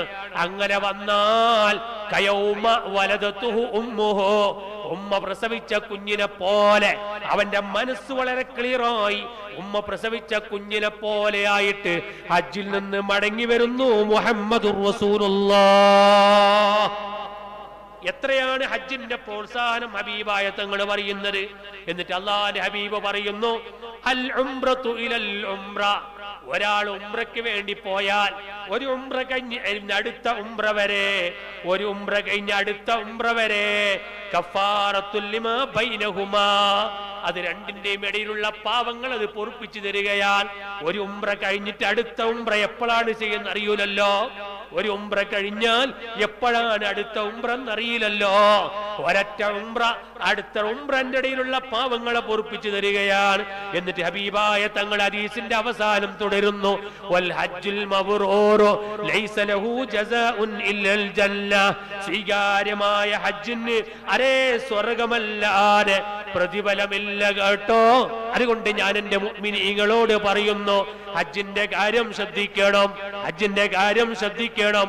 ഇനി ഒന്നും കൂടി പറയട്ടെ, അങ്ങനെ ഹജ്ജിന് പോകുന്ന ഒരാള് നബി സല്ലല്ലാഹു അലൈഹി വസല്ലം തങ്ങൾ പറയാണ്, അൽ ഹാജു വൽ ഉമ്മാറു വഫദുല്ലാഹ്, ഹജ്ജിന് പോകുന്ന മുഅ്മിനീങ്ങള് പരിശുദ്ധ കഅബാലയത്തെ ലക്ഷ്യം വെച്ചുകൊണ്ട് ലോക മുസ്ലിമീങ്ങളെ കേന്ദ്രമാകുന്ന കഅബാലയം അത് കാണാനുള്ള തൗഫീഖ് ചെയ്യട്ടെ. ഞാൻ ചോദിക്കുന്നു, ഈ സരസിലുള്ളവരോടും ലൈവിലൂടെ വാല് കേൾക്കുന്നവരോടും അപ്പുറത്തിരിക്കുന്ന ഉമ്മമാരോടും ചോദിക്കട്ടെ, എത്ര കൊല്ലമായി നിസ്കരിക്കാൻ തുടങ്ങിയിട്ട് ആ മുസ്ലിമിന്റെ നിസ്കാരം കഅബാലയത്തിലേക്കല്ലേ? ലോക മുസ്ലിമീങ്ങളെ കേന്ദ്രമല്ലേ കഅബാലയം? ആ കഅബാലയത്തിലേക്ക് മുന്നിട്ടല്ലേ നിസ്കരിക്കുന്നത്? മുസ്ലിമിന്റെ എല്ലാ നല്ല കാര്യങ്ങളും ഒതുടുക്കുന്ന സമയത്ത് ഖിബലക്ക് മുന്നിടണം. ഇതുപോലെ നല്ല നല്ല കാര്യങ്ങൾ ഖിബലക്ക് മുന്നിടണം. ഇനി കണ്ടോ നിങ്ങൾ, ആരാ ഖബർ കുഴിക്കുന്നതിന്റെ നിബന്ധന പറയുന്ന കൂട്ടത്തിൽ മഹാന്മാര് പറയുന്നു, ഇവന്റെ ഖബർ, ഒരു മനുഷ്യന്റെ ഖബർ എങ്ങനെയോ കുഴിച്ചാ പറ്റൂല, ഖബറിക്കുമ്പോ എങ്ങനെയോ കുഴിച്ചാ പറ്റൂല. പിന്നെയോ ഈ മനുഷ്യനെ ഖിബലക്ക് മുന്നിട്ട് കിടത്തണം. ആ നിലക്കാണ് ഖബർ കുഴിക്കേണ്ടത്. ഇനി അങ്ങനെ ഖബർ കുഴിച്ചാലും പോരാ, ഇവനെ കടത്തേണ്ടത് ഖിബലന്റെ ഭാഗത്തേക്ക് മുന്നിടിച്ചുകൊണ്ടാണ്. എന്റെ അവസാനത്തെ കടത്തം പോലും ഖിബലക്ക് മുന്നിട്ടുകൊണ്ടാണ്. ഇനി നോക്കൂ നിങ്ങൾ, ഒരു മനുഷ്യനാ നാട്ടിൽ മരിച്ചുപോയി, ആ മരിച്ച മനുഷ്യന്റെ മയ്യത്ത് കബറടക്കി കഴിഞ്ഞതിന്റെ ശേഷം അതാ ഖബർ കുഴിക്കുന്ന ജോലിക്കാര് പറയുന്നു, ഞങ്ങളതാ മയ്യത്തിനെ കടത്തിയത് ഇങ്ങോട്ടല്ലേ ഖിബില, ഞങ്ങൾ കിഴക്കോട്ടാ മയ്യത്തിനെ കടത്തിയിരിക്കുന്നത്, കിഴക്കോട്ടാണ് മയ്യത്തിനെ കടത്തിയിരിക്കുന്നത്. എന്നാൽ എന്താ മഹാന്മാര് പറയുന്നത്, പണ്ഡിതന്മാര് പറയുന്നു, ആ മയ്യത്ത് ജീർണിച്ചിട്ടില്ല എന്ന് കണ്ടാൽ നീ കബറ് മാന്തണം, എന്നിട്ട് മയ്യത്തിന് അതാ ഖിബിലക്ക് മുന്നിടിച്ച് കടത്തണം. മയ്യത്ത് ജീർണിച്ചിട്ടില്ല, ദ്രവിച്ചു പോയിട്ടില്ലെന്ന് കണ്ടാൽ ഈ കബറങ്ങോട്ട് മാന്തണം, എന്നിട്ട് അതാ കബറ് മാന്തിയിട്ട് ആ മയ്യത്തിന് ഖിബിലന്റെ ഭാഗത്തേക്ക് കടത്തണം. നോക്കൂ നിങ്ങള്, അപ്പൊ അവസാനത്തെ കടത്തം ഖിബിലക്ക് മുന്നിട്ടിട്ടാണ്. മുസ്ലിമിന്റെ എല്ലാ പരിപാടിയും അതാ പരിശുദ്ധ കഅബാലയത്തിലേക്ക് മുന്നിട്ടിട്ടാണ്. എന്നാൽ മുസ്ലിമിങ്ങളെ 15 വയസ്സിൽ നിസ്കരിക്കാൻ തുടങ്ങി, അല്ലെങ്കിൽ അതാ 7 വയസ്സിൽ നിസ്കരിക്കാൻ തുടങ്ങി, 10 വയസ്സായി നിസ്കരിക്കാത്തവരും അടിക്കുകയും ചെയ്ത് 15 വയസ്സായപ്പോ നിർബന്ധമായി ഞാൻ അങ്ങ് ചെയ്യാൻ വേണ്ടി തുടങ്ങി. അന്ന് മുതലതാ ഞാൻ എന്റെ ശരീരത്തെ മുന്നിടിക്കുന്നത് ലോക മുസ്ലിമീങ്ങളെ കേന്ദ്രമാകുന്ന കഅബാലയം. അതൊന്ന് കാണാൻ മനസ്സിൽ പൂതിയില്ലേ? ജീവിതം മുഴുവനും ആ ഖിബിലന്റെ ഭാഗത്തേക്ക് മുന്നിട്ട് നിസ്കരിക്കുന്ന നമ്മള് ആ കഅബാലയം എനിക്കൊന്ന് കാണണം, ആഗ്രഹമില്ലേ മുഅ്മിനീങ്ങളെ? ആ കറുത്ത കോട്ടും ധരിച്ചിട്ട് പരിശുദ്ധ ഹറം പള്ളിയുടെ മധ്യഭാഗത്ത് സ്ഥിതി ചെയ്യുന്ന കഅബാലയം മുഅ്മിനീങ്ങളെ, നിങ്ങൾക്കറിയുമോ? ഈ ഭൂമിയെ അല്ലാഹു തആല പടച്ച കഥകൾ മഹാന്മാരായ പണ്ഡിതന്മാർ അവരെ കിതാബിൽ എഴുതി വെക്കുകയാണ്. അല്ലാഹു തആല ഭൂമിയെ പടച്ചു എവിടെ? വെള്ളത്തിന്റെ മുകളിലാണ് അല്ലാഹു തആല ഭൂമിയെ പടക്കുന്നത്. ഭൂമിന്റെ അടിഭാഗം വെള്ളമാണ്, എവിടെ പോയാലും ഭൂമിന്റെ അടിഭാഗം വെള്ളമാണ്, ഭൂമിന്റെ ചുറ്റും വെള്ളമാണ്, അടിഭാഗവും വെള്ളമാണ്. അതുകൊണ്ടല്ലേ നിങ്ങൾ നോക്കൂ, കിണർ കുഴിച്ചാൽ വെള്ളം, ബോർ കുഴിച്ചാൽ വെള്ളം. ഉസ്താദേ, ഞാൻ 10 ബോറിട്ട് വെള്ളം കിട്ടിയിട്ടാലോ, നിനക്ക് കുടിക്കാൻ ബാക്കിയല്ല എന്ന് പറയണം. ഭൂമിയിൽ വെള്ളം ഇല്ലാഞ്ഞിട്ടൊന്നും അല്ല, നിനക്ക് കുടിക്കാൻ ബാക്കിയല്ല. നീ ഒരു നയസ് കുടിച്ചോനാ, അല്ലാതെ നിനക്ക് കുടിക്കാൻ ബാക്കിയില്ലാഞ്ഞിട്ടാണ്. ഭൂമിയിൽ വെള്ളമില്ലേ, അടിഭാഗം വെള്ളമാണ്, ചുറ്റും വെള്ളമാണ്, അടിഭാഗം വെള്ളമാണ്, ചുറ്റും വെള്ളം, അടിയിലും വെള്ളം. അതിന്റെ മുകളിൽ ഭൂമി വെച്ചാൽ എന്താവും? ഈ മണ്ണിന്റെ മുകളിൽ വെച്ചാലോ അനങ്ങൂലേ അല്ലെ? ഭൂമി അനങ്ങും. അപ്പൊ ഭൂമി അനങ്ങാതിരിക്കണമെങ്കിൽ ഈ പള്ളി വെള്ളത്തിന് മുകളിൽ ചുവപ്പാൽ ഇങ്ങനെ ഈ പള്ളി ഇങ്ങനെ അനങ്ങാൻ എന്ത് ചെയ്യണം? നടുവിലൊരു ആണി വെക്കണം. ഈ നടുവിലൊരു ആണി വെക്കണം. ഭൂമി അനങ്ങാൻ തുടങ്ങിയപ്പോ ഈ ഭൂമിന്റെ നടുവിലെ കള്ള വെച്ച ആണിയാണ് കഅബാലയം. ഭൂമിയുടെ ആണിയാണ് കഅബാലയം. അവരെന്താ എവിടെയാ കഅബാലയം ഉള്ളത്? ഭൂമിന്റെ നടുവില. തലക്കിക്കാർ വിചാരിച്ച ഭൂമിന്റെ ലാസ്റ്റ്, കാരണം കുറെ പോവാനുണ്ടല്ലോ അല്ലേ? ഇവിടുന്ന് കുറെ പോവാനില്ല മക്കത്തേക്ക്, അതുകൊണ്ട് ഭൂമിന്റെ ലാസ്റ്റ് എന്നാ വിചാരിച്ച. അല്ല, ഭൂമിന്റെ നടുവാണ് മക്ക. വീടിന് എത്ര മക്കത്തെ കൊണ്ട് അത്ര തന്നെ, അപ്പുറം അങ്ങോട്ടും 4 ഭാഗത്തും അത്ര തന്നെ ഉണ്ട്. ഭൂമിന്റെ നടുവാണ് കഅബ. ഭൂമിനെ അതേ നിർത്താൻ വേണ്ടി അല്ലാഹു തആല വെച്ച ആണി പരിശുദ്ധ കഅബാലയം. മലക്കുകൾ കൊണ്ടുവന്ന് വെച്ചതാ. ഇരിക്കട്ടെ, ഞാനതൊന്നും ഇപ്പോൾ വിശദീകരിക്കുന്നില്ല. ആ കഅബാലയം സുബ്ഹാനല്ലാഹ് കാണാൻ ആഗ്രഹമില്ലേ? കാണാൻ പൂതിയില്ലേ? അല്ലാഹു നമുക്ക് തൗഫീഖ് ചെയ്യട്ടെ. അല്ലാഹു ഭാഗ്യം നൽകുമാറാകട്ടെ. അങ്ങനെ ഹജ്ജിന് പുറപ്പെട്ടവരാണ് പരിശുദ്ധ കഅബാലയത്തിന്റെ മുമ്പിൽ എത്തിക്കഴിഞ്ഞാൽ മുഅ്മിനീങ്ങളെ, ബാബുസലാമിലൂടെ ഹറം പള്ളിയിലേക്ക് അങ്ങനെ കയറുമ്പോ ആ കറുത്ത കോട്ടും ധരിച്ച് കഅബാലയം ഇങ്ങനെ നിൽക്കുന്നത് കാണുന്നു. ആ കാണുന്ന സമയത്ത് കരയാത്തവൻ ആരാണ്? അവിടെ ജീവിതത്തിൽ ഇന്നവരെ കണ്ണിൽ നീര് വരാത്ത മനുഷ്യൻ കഅബാലയത്തെ കാണുന്ന സമയത്ത് കണ്ണിലൂടെ അതാ ദുരുദുരാ നീരുകൾ എങ്ങനെ ഉറ്റി വീഴുകയാണ്. അറിയാതെ കണ്ണിൽ നിന്ന് വെള്ളം വീഴുകയാണ്. കാരണം ലോക മുസ്ലിമീങ്ങളെ കേന്ദ്രം കഅബാലയം. ഞാൻ ഇന്ന് വരെ നിസ്കരിച്ച കഅബ, ഇന്ന് വരെ ഞാൻ എല്ലാ നല്ല കാര്യത്തിനും മുന്നിട്ട കഅബ, ആ കഅബ എന്റെ കണ്ണുകൊണ്ട് കാണുകയാണ്. കാണുമ്പോ കരയാത്തവരില്ല, കണ്ണുനീരൊലിപ്പിക്കാത്തവരില്ല. അല്ലാഹ് കാണാനും കരയാനും ഞങ്ങൾക്ക് നീ തൗഫീഖ് നൽകണം റഹ്മാനേ. ഇമാമിങ്ങൾ പറഞ്ഞു പരിശുദ്ധ ഹറമിൽ ചെന്നു. ഇങ്ങോട്ട് വന്ന അഷ്റഫേ, അഷ്റഫിന്റെ പേര് ദമാമിലാണ്. സ്ഥാപനങ്ങളൊക്കെ സഹായിക്കും. ദമാമിലാണ്. തങ്ങളായിട്ടൊക്കെ ബന്ധം ഉണ്ടാവും, ഇല്ലാണ്ടിരിക്കില്ല. അപ്പോ ഇരിക്കട്ടെ. അപ്പൊ ഞാൻ എന്താ പറഞ്ഞു വന്നത്? ആ കഅബാലയം, ആ കഅബനെ കണ്ട ഉടനെ ദുആക്ക് ഇജാബത്തുണ്ടെന്ന് മുഹമ്മദുർ റസൂലുള്ളാഹ്.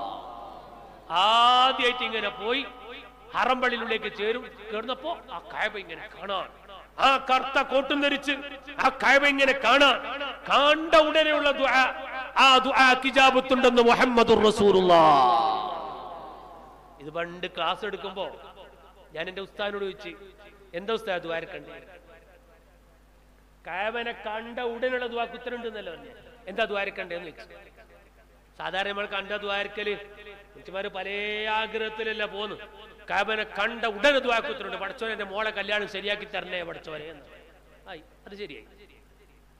വേറൊരുത്തിന് വേറൊരു ആഗ്രഹം, എന്തേ ഓരോ തലക്കുന്നൊരു പെണ്ണ് നോക്കി വെച്ചിട്ട് പോയി, ഉപ്പ വെക്കുന്നില്ല ഉമ്മ വെക്കുന്നില്ല. പടച്ചോനെ ഞാൻ നാട്ടിലേക്ക് എത്തുമ്പോ ഉമ്മാനും ഉപ്പാനെ മനസ്സിന്റെ തണ്ണിയാക്കി കളയാനെ പടച്ചോനെ എന്ന്.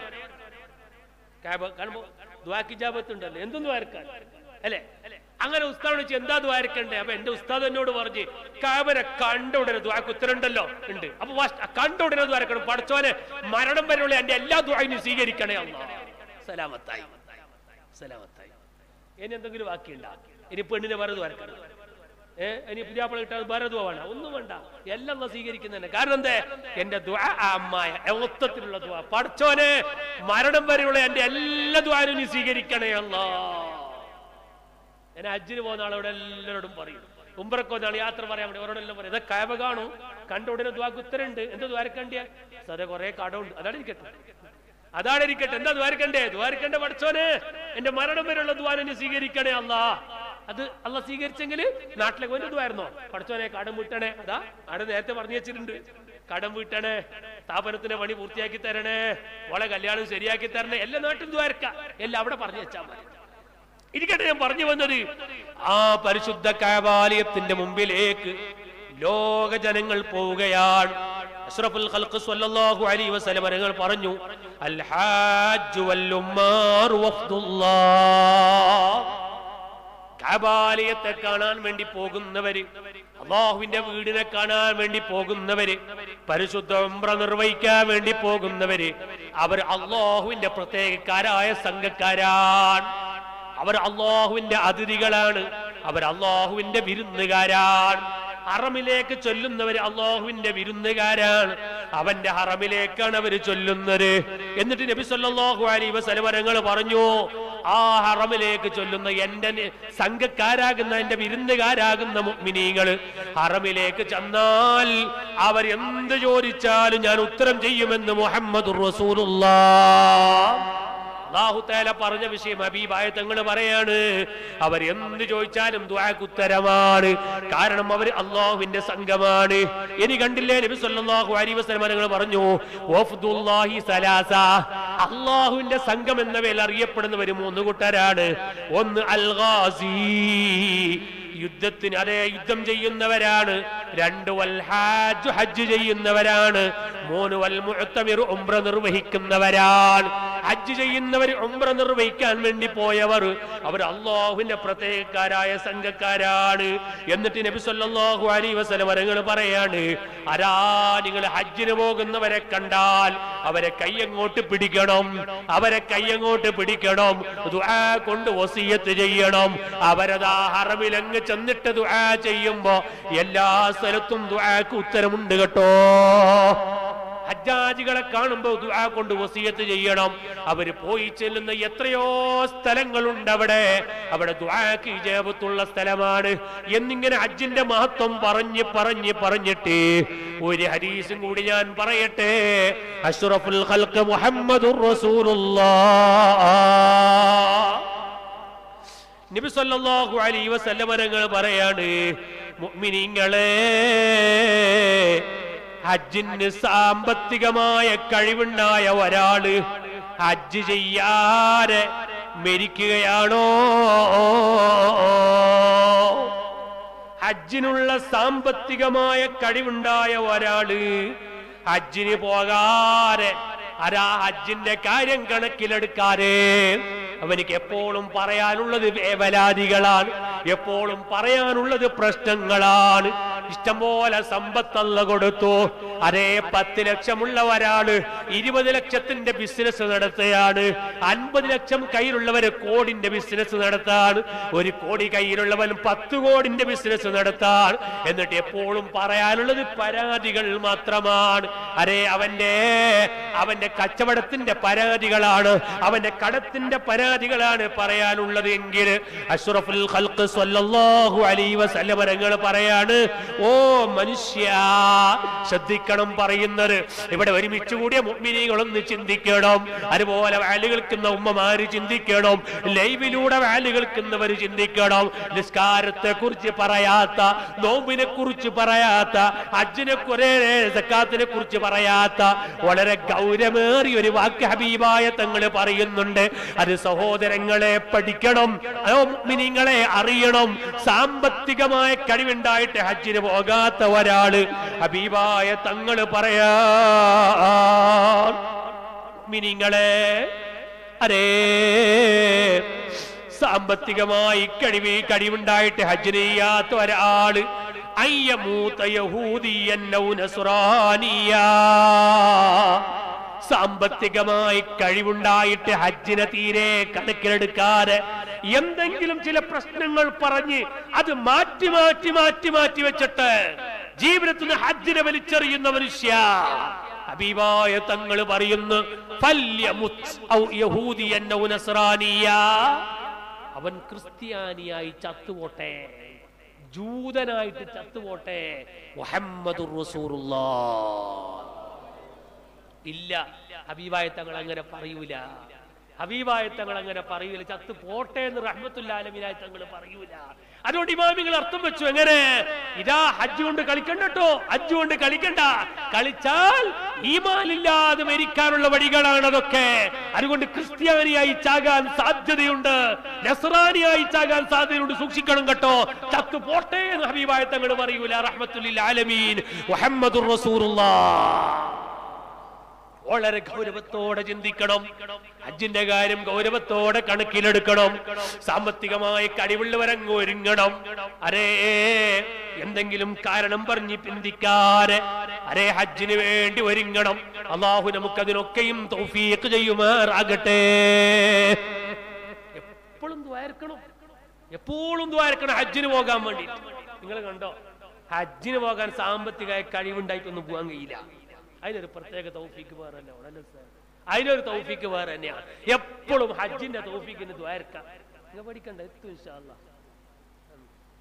ഹജ്ജിന്റെ തൗഫീഖിന് ദ്വാരക്കാം. അത് എന്തോ ഒരിക്കൽ അള്ളാഹുവിന്റെ തൗഫീഖ് ഇല്ലാത്ത മനുഷ്യന്മാർക്ക് അത് പോകാൻ കഴിയില്ല. പൈസ എത്ര കോടിക്കണക്കിന് പൈസ ഉണ്ടായിട്ട് പോകാത്ത മനുഷ്യന്മാരെത്രയുണ്ട്. ഒരു ഉപ്പ മരിച്ച്, ലൈവില് കേൾക്കട്ടെ, എനിക്കെന്താ, ഒരു ഉപ്പ മരിച്ച് 4 മക്കള്, 4 ആണുമക്കള്. എത്ര ഏക്കർ സ്ഥലമുള്ള? 60 ഏക്കർ തോട്ടം, 4 ആണുമക്ക മാത്രം, വേറെ ആരുമില്ല. അങ്ങനെ ഈ 4 ആണുമക്കൾക്ക് 60 ഏക്കറിന്റെ ഓതി വെക്കുമ്പോ എങ്ങനെ ഉണ്ടാവും ചിന്തിച്ചു നോക്കി നിങ്ങള്. അങ്ങനെ ഓതി ഒരു മക്ക വെക്കാൻ തീരുമാനിച്ച് ദ്വാരക്കാൻ എന്നെയും വിളിച്ചു. അപ്പൊ ഞാൻ വിചാരിച്ചു 1 ഏക്കറെ കണക്ക് കിട്ടുമെന്ന് വിചാരിച്ചു. കാരണം 60 ഏക്കറില്ല പഠിച്ചോനെ. ഈ ദ്വാരുന്ന ഉസ്താദ് എനിക്ക് വലിപ്പം നോക്കിയിട്ട് കൊടുക്കണ്ട പൈസ. അപ്പൊ 1 ഏക്കറെങ്കിലും കിട്ടുമെന്ന് വിചാരിച്ച് പോട്ടെ. അങ്ങനെ ഓരി വെക്കാൻ വേണ്ടി തീരുമാനിച്ചപ്പോ ഞാൻ പറഞ്ഞു, സംഗതിയൊക്കെ ശരിയാണ്. ഈ 60 ഏക്കറെ തോട്ടം ഉണ്ടാക്കിയിട്ട് ഉപ്പ ഹജ്ജ് ചെയ്തില്ലല്ലോ. അതുകൊണ്ട് ഉപ്പാന്റെ ഹജ്ജൊന്ന് മുമ്പ് ചെയ്യണം. വേറെ കടങ്ങളൊക്കെ ഒന്നും എല്ലാം വീട്ടിയിട്ടുണ്ട്. ഉപ്പാന്റെ ഹജ്ജ് ചെയ്യണം. അതിനെന്താക്കണം ഇപ്പോ? അതിന് ഇപ്പൊ എല്ലാരും ഓരി വെച്ചില്ലേ, അത് ഓരി വെച്ച് 60 ഏക്കറിന് എത്ര സ്വത്തും ഓരോരുത്തരും കിട്ടി? അതെ, ഒരു 15 ഏക്കർ വില കിട്ടിയില്ലേ? അതിന് കുറെ അടക്ക ആദ്യത്തെ ഒരു പറിക്കൽ അടക്കാൻ, ഒരു പറിക്കൽ, ആദ്യത്തെ പറിക്കല് 4 മക്കളും വേറെ വെക്കണം ഉപ്പാന്റെ ഹജ്ജ് ചെയ്യാൻ വേണ്ടി. അപ്പൊ ചെറിയ മോന് ചൊല്ലിയൊരു വാക്കുണ്ട്, വേണമെങ്കിൽ തൊണ്ടന്ന് ചെയ്യണം. ഒരാളും ചെയ്യാണ്ട് മരിക്കാൻ പോയില്ലേ? വേണമെങ്കിൽ തൊണ്ടന്ന് ചെയ്യണമായിരുന്നു. ആരാണ്ട് അയാളോട് ചെയ്യാണ്ട് മരിക്കാൻ പറഞ്ഞു? ആരെയും? സുബ്ഹാനല്ലാഹ്. നിങ്ങളുടെ നാട്ടിന്റെ അടുത്ത് തന്നെ. ഞാൻ പോകുമ്പോ ചോദിച്ചെങ്കിൽ പറയാം, ആളെ പേരൊക്കെ വേണമെങ്കിൽ പോകുമ്പോ പറയാം, ഇപ്പൊ പറയല. 60 ഏക്കർ ജാഗ ഉപ്പ് ഉണ്ടാക്കി വെച്ചിട്ട് 4 മക്കൾക്ക് സ്വത്ത് ഫ്രീ ആയിട്ട് കിട്ടിയാണ് 15 ഏക്കർ. ഒരു പറിക്കലിന്റെ അടക്ക മാറ്റി വെക്കണം ഉപ്പാക്ക് ഹജ്ജ് ചെയ്യാൻ വേണ്ടിട്ട്. അപ്പൊ ചെറിയ മോൻ പറഞ്ഞ വാക്കാ, ഹജ്ജ് ചെയ്യാണ്ട് മരിക്കാൻ ആരും ചെല്ലിയില്ലേ? നിങ്ങളുടെ നാട്ടിലെ ഭാഷയിൽ ചോദിച്ചതാ. നിങ്ങൾ കണ്ടോ പ്രിയപ്പെട്ട സഹോദരങ്ങളെ? ഉപ്പാണെങ്കിലോ തോട്ടത്തിന് 24 മണിക്കൂറും തോട്ടത്തിന് മക്കൾക്ക് ഉണ്ടാക്കി വെച്ചു. നിങ്ങൾ നോക്കൂ, ഇത്രയൊക്കെ സമ്പത്ത് ഉണ്ടായിട്ട് ഹജ്ജ് ചെയ്യാൻ വേണ്ടി കഴിഞ്ഞോ? എന്ത് വേണം? അതിനൊരു പ്രത്യേകമായ തൗഫീഖ് വേണം. അല്ലാഹു ആ തൗഫീഖ് നമുക്ക് നൽകുമാറാകട്ടെ. സാധാരണ ഞാൻ പറയലുണ്ട്, ഹജ്ജിന് പോകുന്ന കഥയിൽ പറയലുണ്ട്, പുത്തൂരുണ്ടായിരുന്നൊരു ഉമ്മ. നമുക്കൊക്കെ ഒരു പാടാണ്. ഉമ്മാന്റെ പണി എന്താ? പെട്രോൾ നോക്കാൻ. പെട്രോൾ നോക്കുന്ന ഉമ്മ. പെട്രോൾ നോക്കുന്ന ഉമ്മ എന്ന് പറഞ്ഞാൽ അറിയില്ലേ? പെട്രോൾ നോക്കുന്ന ഉമ്മ എന്ന് പറഞ്ഞാൽ അറിയില്ലേ? ഈ ഉമ്മ കഴിഞ്ഞ മുമ്പത്തെ ഹജ്ജിന് കൊടുത്തു പുത്തൂർ. അങ്ങനെ ഹജ്ജിന് കൊടുത്തു. ഉമ്മക്ക് ഹജ്ജ് പാസ്സായി. ഈ പാസ്സായിട്ട് അപ്പൊ ഞാൻ ഈ ഉമ്മാനെ കണ്ടു. എങ്ങനെ ഉമ്മ ഹജ്ജിന് പോനെ? ഉസ്താദേ, എനിക്കോ ഞാൻ പെട്രോൾ നോക്കിയ കിടാക്കൾ കർണാടക മന്ത്രിമാരടക്കം ഉണ്ട് എന്ന് പറഞ്ഞു എന്നോട്. എങ്ങനെ? ഞാൻ പെട്രോൾ നോക്കിയ കിടാക്കള് കർണാടകയിൽ മന്ത്രിമാരടക്കം ഉണ്ട് എന്ന് പറഞ്ഞു. അപ്പൊ എന്റെ കിടാക്കളെ ഉമ്മ പെട്രോൾ നോക്കിയിട്ടുണ്ട്. അപ്പൊ ഞാൻ കുറച്ച് പൈസ എടുത്തിട്ട് ഉമ്മക്ക് കൊടുക്കണോന്ന് പറഞ്ഞു. പക്ഷേ എന്റെ ഈ തിരക്കിലെ ഉമ്മ പോകുന്ന സമയത്ത് കൊടുക്കാൻ കഴിഞ്ഞില്ല. അങ്ങനെ വന്നപ്പോ ഞാൻ ഉമ്മാനെ കാണാൻ വേണ്ടി കുറച്ച് പൈസ, ഉസ്താദേ എനിക്കെന്തിന് പൈസ? ഇനി 2 ഹജ്ജിന്റെ പൈസ ബാക്കിയുണ്ട് എന്ന് പറഞ്ഞു. പോയിട്ട് വന്നിട്ട് ഉമ്മ പറയും 2 ഹജ്ജിന്റെ പൈസ ബാക്കിയുണ്ട്. നിങ്ങൾ ചിന്തിച്ചു നോക്കിയ നിങ്ങള് ഉമ്മനെ കയ്യിൽ പൈസ ഉണ്ടായിനോ? ഉണ്ടായിട്ടില്ല. അത് ഉമ്മന്റെ മനക്കരുത്താണ്. അങ്ങനെ കരുത്തോടെ ഇറങ്ങിയപ്പോ അള്ള പൈസ അങ്ങ് കൊടുക്കണം. എത്ര മുതലാളിമാരുണ്ട് പോകാൻ കഴിയാത്തവർ, അല്ലെ? പൈസ ഉണ്ടായിട്ട് പോകാൻ കഴിയാത്തവർ എത്രയുണ്ട്? അതുകൊണ്ട് എന്ത് വേണം? നല്ല കരുത്ത് വേണം. തൗഫീഖിന് വേണ്ടി ദുആ ചെയ്യണം. എത്തുക തന്നെ ചെയ്യും. ഇപ്പൊ എത്ര പേര് ഹജ്ജിന് ഇപ്രാവശ്യം പോയി? എല്ലാവരും കൈവുള്ള പണക്കാരാണോ പോയത്? പോയവരൊക്കെ പണക്കാരാണോ? നിങ്ങൾ ചിന്തിച്ചു നോക്ക്. നിങ്ങൾ എത്ര പേര് പോയി ഇപ്പോ? അതുകൊണ്ട് എന്റെ മുഅ്മിനീങ്ങളെ, ഹജ്ജിന് വേണ്ടി ഒരുങ്ങണം. അല്ലാഹു നമുക്കൊക്കെയും അതിന്റെ തൗഫീഖ് ചെയ്യുമാറാകട്ടെ. അരെ മനസ്സിൽ ഏറ്റവും വലിയ ആഗ്രഹമാകണം, സാമ്പത്തികമായി കഴിവുണ്ടായിട്ട് ഹജ്ജിന് പോയില്ല എങ്കിൽ ഈമാൻ കിട്ടാതെ മരിക്കാൻ വരെയുള്ള വഴിയാണതൊക്കെ. അതുകൊണ്ട് അല്ലാഹു നമ്മളെ കാക്കട്ടെ. ഹജ്ജിന് പോകണം, ആ കഅബാലയത്തെ ഒന്ന് കാണണം, കഅബന്റെ കില്ല പിടിച്ചൊന്ന് ദുആ ചെയ്യണം. സുബ്ഹാന റബ്ബി ഹജ്ജിന്റെ മഹത്വം മനസ്സിലാക്കാൻ രണ്ട് വാക്ക് മാത്രം ഓർമ്മപ്പെടുത്തുകയാണ്. ഹജ്ജിന്റെ ചുറ്റുഭാഗത്തെ കഅബന്റെ ചുറ്റുഭാഗത്ത് ഇങ്ങനെ തവാഫ് ചെയ്യണം. ആ മതാഫ് തവാഫ് ചെയ്യുന്ന സ്ഥലം സുബ്ഹാന റബ്ബി, ഒരു കാലുകൊണ്ട് ഇങ്ങനെ അതാ രണ്ട് കാലിങ്ങനെ എടുത്തിട്ട് കഅബന്റെ മുമ്പിലൂടെ ഇങ്ങനെ നടക്കുകയാണ്. ഒരു കാലിന്റെ പാരങ്കാലിങ്ങനെ എടുത്തു വെക്കുന്ന ഒരു ചവിട്ടിനിക്ക് തവാഫ് ചെയ്യുമ്പോൾ ഒരു ചുറ്റ് പൂർത്തിയാകണ എത്ര ചവിട്ട് വേണം? ഒരു തവാഫ് പൂർത്തിയാകണ 7 വട്ടം ചുറ്റണ്ടേ, 7 പ്രാവശ്യം ചുറ്റണ്ടേ? 7 പ്രാവശ്യം ചുറ്റുമ്പോ എത്ര നടത്തം നടക്കണം? ഒരൊറ്റ നടത്തത്തിനിക്ക് 1,00,000 പ്രതിഫലം. സയ്യിദുനാ മുഹമ്മദുർ റസൂലുള്ളാഹ്. ഒരു ചവിട്ടിനിക്ക് 1,00,000 പ്രതിഫലം. അങ്ങനെ 7 തവാഫ് 7 ചുറ്റ് പൂർത്തിയാകുമ്പോഴാണ് ഒരു തവാഫ് പൂർത്തിയാകുന്നതെങ്കിൽ ഒരൊറ്റ തവാഫിന് എത്ര ചവിട്ടാണ് കഅബാലയത്തിന് മുമ്പിൽ ചവിട്ടിയത്? ഒരു ചവിട്ടിനിക്ക് 1,00,000 പ്രതിഫലം അല്ലാഹു വാഗ്ദാനം ചെയ്തു. പോരാ, ഇബ്നു ഹജർ തങ്ങളുടെ ഇലാഹിന്റെ ശർഹിൽ പറയുന്നു, അതേ അല്ല മറ്റൊരഭിപ്രായമുണ്ട്. എന്താണ്? ഹറമിന്റെ മതാഫിൽ എങ്ങനെ ചവിട്ടുമ്പോ ഒരു ചവിട്ടിനിക്ക് 1,00,000 അല്ല 1 കോടി പ്രതിഫലമാണെന്ന് ഇമാമിങ്ങൾ പറയുന്നു. സുബ്ഹാനല്ലാഹ്, 1 കോടി പ്രതിഫലം ഒരു ചവിട്ടിനിക്ക്. ഇങ്ങനെ എത്രയാണ് പ്രതിഫലം ലഭിക്കാൻ വേണ്ടി പോകുന്നത്? ഞാൻ എന്റെ മുഅ്മിനീകളോട് ഓർമ്മപ്പെടുത്തുകയാണ്. ആ കഅബന്റെ ചുറ്റുഭാഗത്ത് ഇങ്ങനെ ചവിട്ടുമ്പോ ആ തവാഫിന്റെ സ്ഥലം ഏതാണെന്നറിയണോ? ലക്ഷക്കണക്കിന് അമ്പിയാക്കൾ ചവിട്ടിയ സ്ഥലമാണ്, ഔലിയാക്കൾ ചുറ്റിയ സ്ഥലമാണ്, ഹബീബായ തങ്ങൾ ചവിട്ടിയ സ്ഥലമാണ്, ലോകത്തുള്ള മഹാന്മാരൊക്കെയും ചവിട്ടിയ സ്ഥലമാണ്, ആരിഫീങ്ങൾ മുഴുവനും ചവിട്ടിയ സ്ഥലമാണ്. ഇന്നും ലോകത്തുള്ള എല്ലാ ആരിഫീങ്ങളും ഒരുമിച്ച് കൂടുന്ന സ്ഥലമല്ലേ കഅബാലയം? നമ്മളെ കണ്ണിന്റെ മുമ്പിൽ മഹാന്മാരെ കാണുന്നുണ്ടെങ്കിലും അവരതാ ഹറമിൽ കഅബാലയത്തെ ചുറ്റിക്കൊണ്ടിരിക്കുന്ന എത്രയെത്ര മഹാന്മാരാണ്. ആരിഫീങ്ങൾ ഇന്നും ചുറ്റിക്കൊണ്ടിരിക്കുന്ന സ്ഥലമാണ് കഅബാലയം. ആ കഅബാലയത്തിന്റെ ചുറ്റുമൊന്ന് നമുക്കും ചവിട്ടണം, നമുക്കും ഒന്ന് ചുറ്റണം. അല്ലാഹ് നീ ഞങ്ങൾക്ക് തൗഫീഖ് നൽകണം റഹ്മാനേ. മുഅ്മിനീങ്ങളെ, ഹജ്ജ് മാസം 9 ആയിക്കഴിഞ്ഞാൽ എല്ലാവരും റൂമിൽ നിന്ന് പുറത്തിറങ്ങി നേരെ പോകുന്നത് മിനയിലേക്കാണ്. രാവിലെ മിനയിലെത്തി, തലേന്ന് രാത്രി 8 രാത്രി മിനയിലെത്തിയിട്ട് 9 രാവിലെ പുറപ്പെടുന്നു അറഫയിലേക്ക്. സുബ്ഹാനല്ലാഹ്, 9 അറഫയിലേക്ക് ജനങ്ങളങ്ങ് പുറപ്പെട്ടു കഴിഞ്ഞാൽ ഒന്ന് കാണണം. അല്ലാഹ്, ലക്ഷക്കണക്കിന് 30-40 ലക്ഷം ജനങ്ങൾ അതാ ദുൽഹിജ്ജ് 9 ഉച്ചയാവലോടുകൂടെ എല്ലാം അറഫ മരുഭൂമിയിൽ അവരെത്തി. സുബ്ഹാനല്ലാഹ്, അറഫ മരുഭൂമിയിൽ ഉച്ചക്കെത്തി ളുഹറിന്റെ നിസ്കാരം കഴിഞ്ഞ് അവിടെ അവർ ഇബാദത്തങ്ങ് തുടങ്ങി. അതാ ളുഹറിന്റെ നിസ്കാരത്തോടെ 30-40 ലക്ഷം ജനങ്ങൾ അറഫന്റെ മണ്ണിൽ ഇബാദത്തങ്ങ് തുടങ്ങുകയാണ്. അസ്ർ വരെ ഇബാദത്തോടെ ഇബാദത്താണ്. 1000 വട്ടം ഖുൽ ഹുവല്ലാഹ് സൂറത്ത് ഓതുകയാണ്. ലാ ഇലാഹ ഇല്ലല്ലാഹു വഹ്ദഹു ലാ ശരീക ലഹു എന്ന ദിക്ർ 1000 വട്ടം ചൊല്ലുകയാണ്. സ്വലാത്ത് 1000 വട്ടം ചൊല്ലുകയാണ്. ഇങ്ങനെ കുറേ ദിക്റുകൾ 1000 വട്ടം അങ്ങ് ചൊല്ലിയിട്ട് അസ്റിന്റെ നിസ്കാരവും കഴിഞ്ഞ് അസ്തമാനത്തോട് സമയം അടുക്കുമ്പോ അറഫ മരുഭൂമിയിൽ പിന്നെ കേൾക്കുന്നത് കൂട്ടക്കരച്ചല. അതാത് തമ്പിൽ ഒരു അമീറിന്റെ പിന്നാലെ അതേ 30-40 ലക്ഷം ജനങ്ങള് മഗ്രിബോടടുക്കുന്ന സമയം അറഫന്റെ ദിവസം അസ്തമാന നേരത്തോടടുക്കുമ്പോ അറഫ മരുഭൂമിയില് കൂട്ടക്കരച്ചലാണ്. അവിടെ കരയാത്തവരില്ല, കണ്ണുനീരൊലിപ്പിക്കാത്തവരില്ല. അങ്ങനെ മഗ്രിബിന്റെ ബാങ്ക് കൊടുക്കുന്നത് വരെ കരഞ്ഞി സങ്കടമെല്ലാം പറഞ്ഞ് വലിയ വലിയ മജ്ലിസുകൾ അറഫയിൽ നടക്കുന്നു, കൂട്ടുപ്രാർത്ഥനകൾ അറഫയിൽ നടക്കുന്നു. അങ്ങനെ അതാ അസ്തമാനത്തോടുകൂടെ അവരങ്ങ് യാത്ര തുടങ്ങി. സുബ്ഹാനല്ലാഹ്, നേരെ അതാ അറഫ മരുഭൂമിയിൽ നിന്നിട്ട് അസ്തമാനത്തോടുകൂടെ അതാ പിന്നെ മുസ്ദലിഫയിലേക്ക് അവർ യാത്ര പുറപ്പെടുകയാണ്. അങ്ങനെ മുസ്ദലിഫയിൽ പോയി അവിടെ മഗ്രിബും ഇശാ ഇശാമൊക്കെ നിസ്കരിച്ചിട്ട് അവിടെ ഒരൽപ്പം കടന്നിറങ്ങിയിട്ട് അരാ ചെറിയ ചെറിയ കല്ലുകളും പറക്കിയിട്ട് സുബ്ഹി നിസ്കാരത്തിന്റെ പിറകെ മുസ്ദലിഫയിൽ നിന്ന് അവര് പോകുന്നു. ഇനി എവിടത്തേക്കാ പോകുന്നത്? മിനയിൽ കല്ലെറിയാൻ. ലക്ഷക്കണക്കിന് ജനങ്ങൾ ചെറിയ ചെറിയ കല്ലുമായിട്ട് അരാ മിനയിലേക്കങ്ങ് ചെല്ലുന്നു. പെരുന്നാളിന്റെ അന്ന് രാവിലെ അവര് കല്ലെറിഞ്ഞിട്ട് നേരെ തമ്പിലേക്ക് ചെല്ലുന്നു. അതാ മുടി കളയുന്നു. സുബ്ഹാനല്ലാഹ്. എന്നിട്ട് കഴിയുന്നവരൊക്കെ കഅബാലയത്തിന്റെ മുമ്പിൽ പോയി അന്ന് തന്നെ തവാഫ് ചെയ്യുന്നു.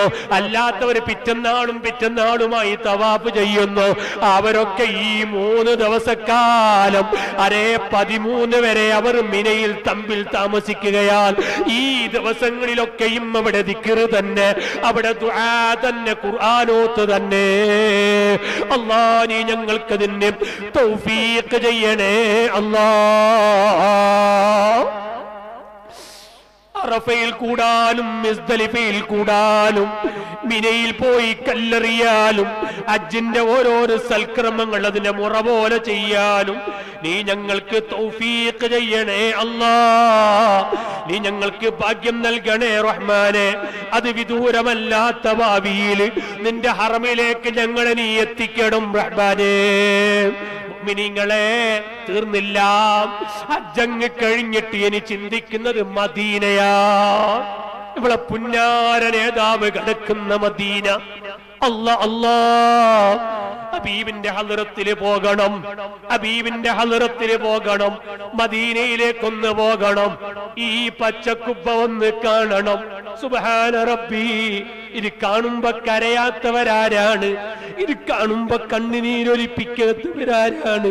ഞങ്ങൾക്കും അവിടെ എത്താൻ നീ തൗഫീഖ് ചെയ്യണം റഹ്മാനേ.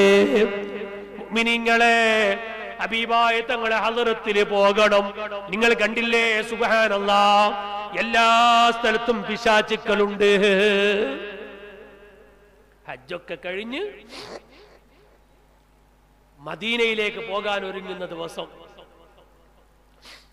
നാളെ ഉച്ചക്ക് മദീനയിലേക്ക് 2 മണിക്ക് മക്കത്ത് മദീനയിലേക്ക് ബസ്സാണ്.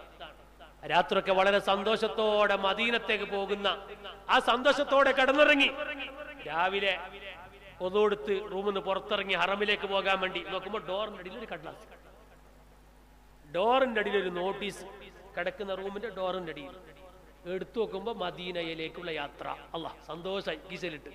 ഇപ്പൊ ഏതായാലും ഹറമിലേക്ക് ഒരു തഹജ്ജുദ് നിസ്കരിക്കണം, സോഫിന്റെ ജമാഅത്തിന് കൂട്ടണം, മദീനയിലേക്കുള്ള യാത്ര. കാരണം മനസ്സിന് മദീന. ഉച്ചക്ക് 2 മണിക്ക് ബസ്സാണ്, മദീനയിലേക്കുള്ള യാത്രയല്ലേ. അങ്ങനെ കടലാസ് ഇങ്ങനെ കീശയിലിട്ട് ഹറമിലേക്ക് പോയി തഹജ്ജുദൊക്കെ നിസ്കരിച്ച് സുബ്ഹിസ്കാരം കഴിഞ്ഞ് ഒന്ന് തവാഫ് ചെയ്ത് ഏകദേശം 7:30 മണിയായി റൂമിലേക്ക് എത്തി. കീശന്ന് കടലാസ് എടുത്ത് മദീനയിലേക്കുള്ള യാത്ര വായിച്ച്. മിനിങ്ങളെ, നോട്ടീസ് വായിക്കാണ്. മിനിങ്ങളെ, നിങ്ങളെ ഹജ്ജൊക്കെ കഴിഞ്ഞു, ലക്ഷങ്ങൾ മുടക്കി നാട്ടിൽ നിന്ന് വന്നു, ഹജ്ജ് കഴിഞ്ഞു, ഇനി മദീന യാത്രയാണ്, മദീന യാത്രയാണ്. യാത്ര ഒക്കെ അള്ളാഹു റാഹത്തിലാക്കട്ടെ എന്ന് പറഞ്ഞിട്ട് ഈ കടലാസിൽ എഴുതിയത്. കടലാസ് ഇപ്പോൾ എന്റെ കയ്യിലുണ്ട്. എന്താ കടലാസ് എഴുതിയത്? മിനിങ്ങളെ, മദീനയിലേക്ക് പോകുമ്പോൾ നിങ്ങൾ മദീനയിലെ പള്ളിയെ ലക്ഷ്യം വെച്ചുകൊണ്ട് പോകണം. മദീനയിൽ കിടക്കുന്ന മുഹമ്മദ് നബിയെ ലക്ഷ്യം വെച്ചുകൊണ്ട് നിങ്ങൾ പോയാൽ നിങ്ങളെ ലക്ഷങ്ങൾ മുടക്കിയ ഹജ്ജ് ബാത്തിലാണ്. നിങ്ങളെ ഹജ്ജ് പോയി, ഹജ്ജ് ബാത്തിലായി. അതുകൊണ്ട് ഇനി മദീനയിലേക്ക് പോകുമ്പോ മദീനയിലെ പള്ളിയെ ലക്ഷ്യം വെച്ചുകൊണ്ട് പോകണം. ഇതാണ് നോട്ടീസ്. അല്ലാഹു അല്ലാഹ്, ബദറിലേക്ക് ഇബ്ലീസ് ഇറങ്ങിയാൻ എന്ത് ചെയ്യും പടച്ചോൻ? ഇത് എല്ലാവർക്കും കിട്ടി കടലാസ്. അങ്ങനെ ഞങ്ങൾ 700-ഓളം ആൾക്കാരുണ്ടായിരുന്നു. ഒറ്റ ട്രിപ്പിൽ 700 ആൾ ഗവൺമെന്റിൽ പോയതാ. അതെല്ലാം ഒരേ ഫ്ലാറ്റിലാണ് താമസിക്കുന്നത്. അങ്ങനെ ഈ കടലാസോട് ഞാൻ ചാവടിക്കാൻ വന്നതിനനുസരിച്ച് എല്ലാ റൂമിലേക്കും കയറി. റൂമിലേക്ക് എത്തിയാൻ പറഞ്ഞ് 2 മണിക്കാണ് ബസ്. 9 മണിക്ക് ഈ നമ്മൾ താമസിക്കുന്ന ഇതിന്റെ മുകളിൽ ഒരു മജ്ലിസ് ഉണ്ട്, അവിടെ മദീന യാത്രയെ പറ്റിയൊരു ക്ലാസ് ഉണ്ട്, ഒരു ഉസ്താദ് ക്ലാസ് എടുക്കാൻ വേണ്ടി വരുന്നത്. എല്ലാ റൂമിലും കയറി. 8 മണിയാകുമ്പോൾ ചായ കുടിക്കണം, എല്ലാവരും 9 മണിയാകുമ്പോൾ മജ്ലിസിലേക്ക് എത്തണമെന്ന് പറഞ്ഞു. എല്ലാവരും മജ്ലിസിലേക്ക് എത്തി. വയസ്സ് പറയാൻ ഉസ്താദ് വരുമെന്ന് പറഞ്ഞു. എവിടെ ഉസ്താദ്? ഉസ്താദ് വേണ്ടേ? ഉസ്താദ് ഇല്ല, ഈ മുത്താലിമന്നെ വേറെ ആരും ഇല്ല. അങ്ങനെ കയറി ഞാൻ ഈ നോട്ടീസ് വായിച്ചിട്ട് പറഞ്ഞു, ഞങ്ങൾ മദീനയിലേക്ക് വന്ന മദീന പള്ളിനെ കണ്ടിട്ടല്ല, ഞങ്ങൾ മദീനയിലേക്ക് പോകുന്നത് മദീനയിലെ പള്ളിയെ കണ്ടിട്ടല്ല. പിന്നെ ആരെ കണ്ടിട്ടാ? ഈമാനുള്ളവന്റെ മനസ്സെപ്പോഴും മദീനയിലേക്കാണ്. അത് മദീനയെ പള്ളിയെ കണ്ടിട്ടല്ല, മദീനയെ പള്ളിയെ നിസ്സാരപ്പെടുത്തിയതല്ല. പള്ളിയെക്കാളും വലിയൊരു നേതാവ് അവിടെയുണ്ട്. അതാരാണ്? ലോകത്തിന്റെ മുത്ത് മുഹമ്മദുർ റസൂലുള്ളാഹ്. ഹബീബായ തങ്ങളെ കണ്ടിട്ടാണ് മദീനയിലേക്ക് പോകുന്നത് എന്ന് അവിടെ കൂടിയ ഉമ്മമാർക്കും നാട്ടുകാർക്കൊക്കെ റസൂലുള്ളാഹിനെ കുറിച്ച് നല്ലോണം പറഞ്ഞു കൊടുക്കാൻ ഈ നോട്ടീസ് അതിന് കാരണമായി. നോക്കും, ഇതാരാ? മദീനത്തെ സലഫി അല്ല. മദീനത്തെ സലഫിൽ എതിരാണെങ്കിൽ മദീനത്തേക്ക് പോകാൻ ബസ് ഉണ്ടാക്കി തരുമോ? യാത്രക്ക് ഒരുക്കുണ്ടാക്കി തരുമോ? ഉണ്ടാവൂല. ഇത് കുരുത്തം കെട്ട ഈ കേരളത്തിലെ സലഫികളാ. ഈ തരിമുക്കില്ലാത്ത കേരളത്തിലെ സലഫികളാണിത്. അവിടെ പോയിട്ട് മലയാളത്തിലും കന്നഡത്തിലും നോട്ടീസ് ഇറക്കിയിട്ട് മദീനയിലേക്ക് പോകുന്ന സകല ജനങ്ങളെ മുശ്രിക്കാക്കുകയാണ്. അല്ലാഹു അത്തരക്കാർ ശർറിൽ നിന്ന് ഈ സമുദായത്തെ അല്ലാഹു കാക്കട്ടെ. നോക്കൂ നിങ്ങൾ, സുബ്ഹാനല്ലാഹ്, മദീനത്തേക്ക് പോകുന്ന പള്ളി കാണാൻ വേണ്ടി പോകുന്നു. ഹബീബായ തങ്ങളെ കാണാനല്ലേ മുഅ്മിനീങ്ങൾ പോകുന്നത്? അതുകൊണ്ട് ഞാൻ എന്റെ മുഅ്മിനീങ്ങളോട് പറയട്ടെ, ഇന്നൽ ഈമാന ലയരിസു ഇലൽ മദീന, മദീനയിലേക്കാണ് ഈമാനുള്ള മനുഷ്യന്റെ മനസ്സ് എപ്പോഴും ചിന്തിക്കുന്നത്. നമ്മുടെ മനസ്സിലേക്ക് ഈമാൻ വന്നത് മദീനയിൽ നിന്നാണ്. ആ മദീനയിലെ സുൽത്താനെ തേടിയിട്ടാണ് പോകുന്നത്. അതാ നബി സല്ലല്ലാഹു അലൈഹി വസല്ലം തങ്ങളെ കാണാൻ മദീനയിലേക്ക് പോകണം. അല്ലാഹു നമുക്കതിന് തൗഫീഖ് ചെയ്യട്ടെ. സല്ലല്ലാഹു അലൈഹി വസല്ലം തങ്ങൾ പറഞ്ഞു, മൻസാറനി, എന്നെ സിയാറത്ത് ചെയ്യുന്നവരാരാണ്? എന്നെ സിയാറത്ത് ചെയ്യുന്നവരാരാണ്? എന്റെ ഹദ്റത്തിൽ സിയാറത്തിന് വേണ്ടി വരുന്നവരാരാണ്? വജബത്ത് ലഹു ശഫാഅത്തി, എന്റെ ശഫാഅത്ത് അവനിക്ക് നിർബന്ധമായി പോയി. മുഹമ്മദുർ റസൂലുള്ളാഹ്. ഹബീബായ തങ്ങളെ കാണാൻ വേണ്ടി പോകുന്നവര്, ഹബീബായ തങ്ങളെ സിയാറത്തിന് പോകുന്നവര്, അവർക്ക് എന്റെ ശഫാഅത്ത് നിർബന്ധമായി. മുഹമ്മദുർ റസൂലുള്ളാഹ്. മുഅ്മിനീങ്ങളെ, ഇത് അല്ലാഹു നബി അറിയാതെ പറഞ്ഞതാണോ? നോക്കൂ നിങ്ങൾ, എന്റെ ഹദ്റത്തിലേക്ക് സിയാറത്തിന് വരുന്നവര്, അവർക്ക് എന്റെ ശഫാഅത്ത് നിർബന്ധമാണ്. മുഹമ്മദുർ റസൂലുള്ളാഹ്. എന്നെ ജീവിതകാല വഫാത്തിന്റെ ശേഷം സിയാറത്ത് ചെയ്യുന്നവരാരാണ്? എന്നെ ജീവിതകാലത്ത് സന്ദർശിച്ചതുപോലെയാണെന്ന് മുഹമ്മദുർ റസൂലുള്ളാഹ്. ഇനി ഒരാൾ ഹജ്ജിന് വേണ്ടി വന്നിട്ട്, എത്രയോ ഹദീസ് വായിക്കാൻ ഞാൻ ചുരുക്കുകയാണ്, ഹജ്ജിന് വേണ്ടി വന്നിട്ട് വലം യസുർനി, എന്നെ കാണാതെ പോകുന്നവരാരാണ്? ഹജ്ജിന് വേണ്ടി മക്കയിലേക്ക് വന്നിട്ട് എന്നെ കാണാതെ പോകുന്നവരാരാണ്?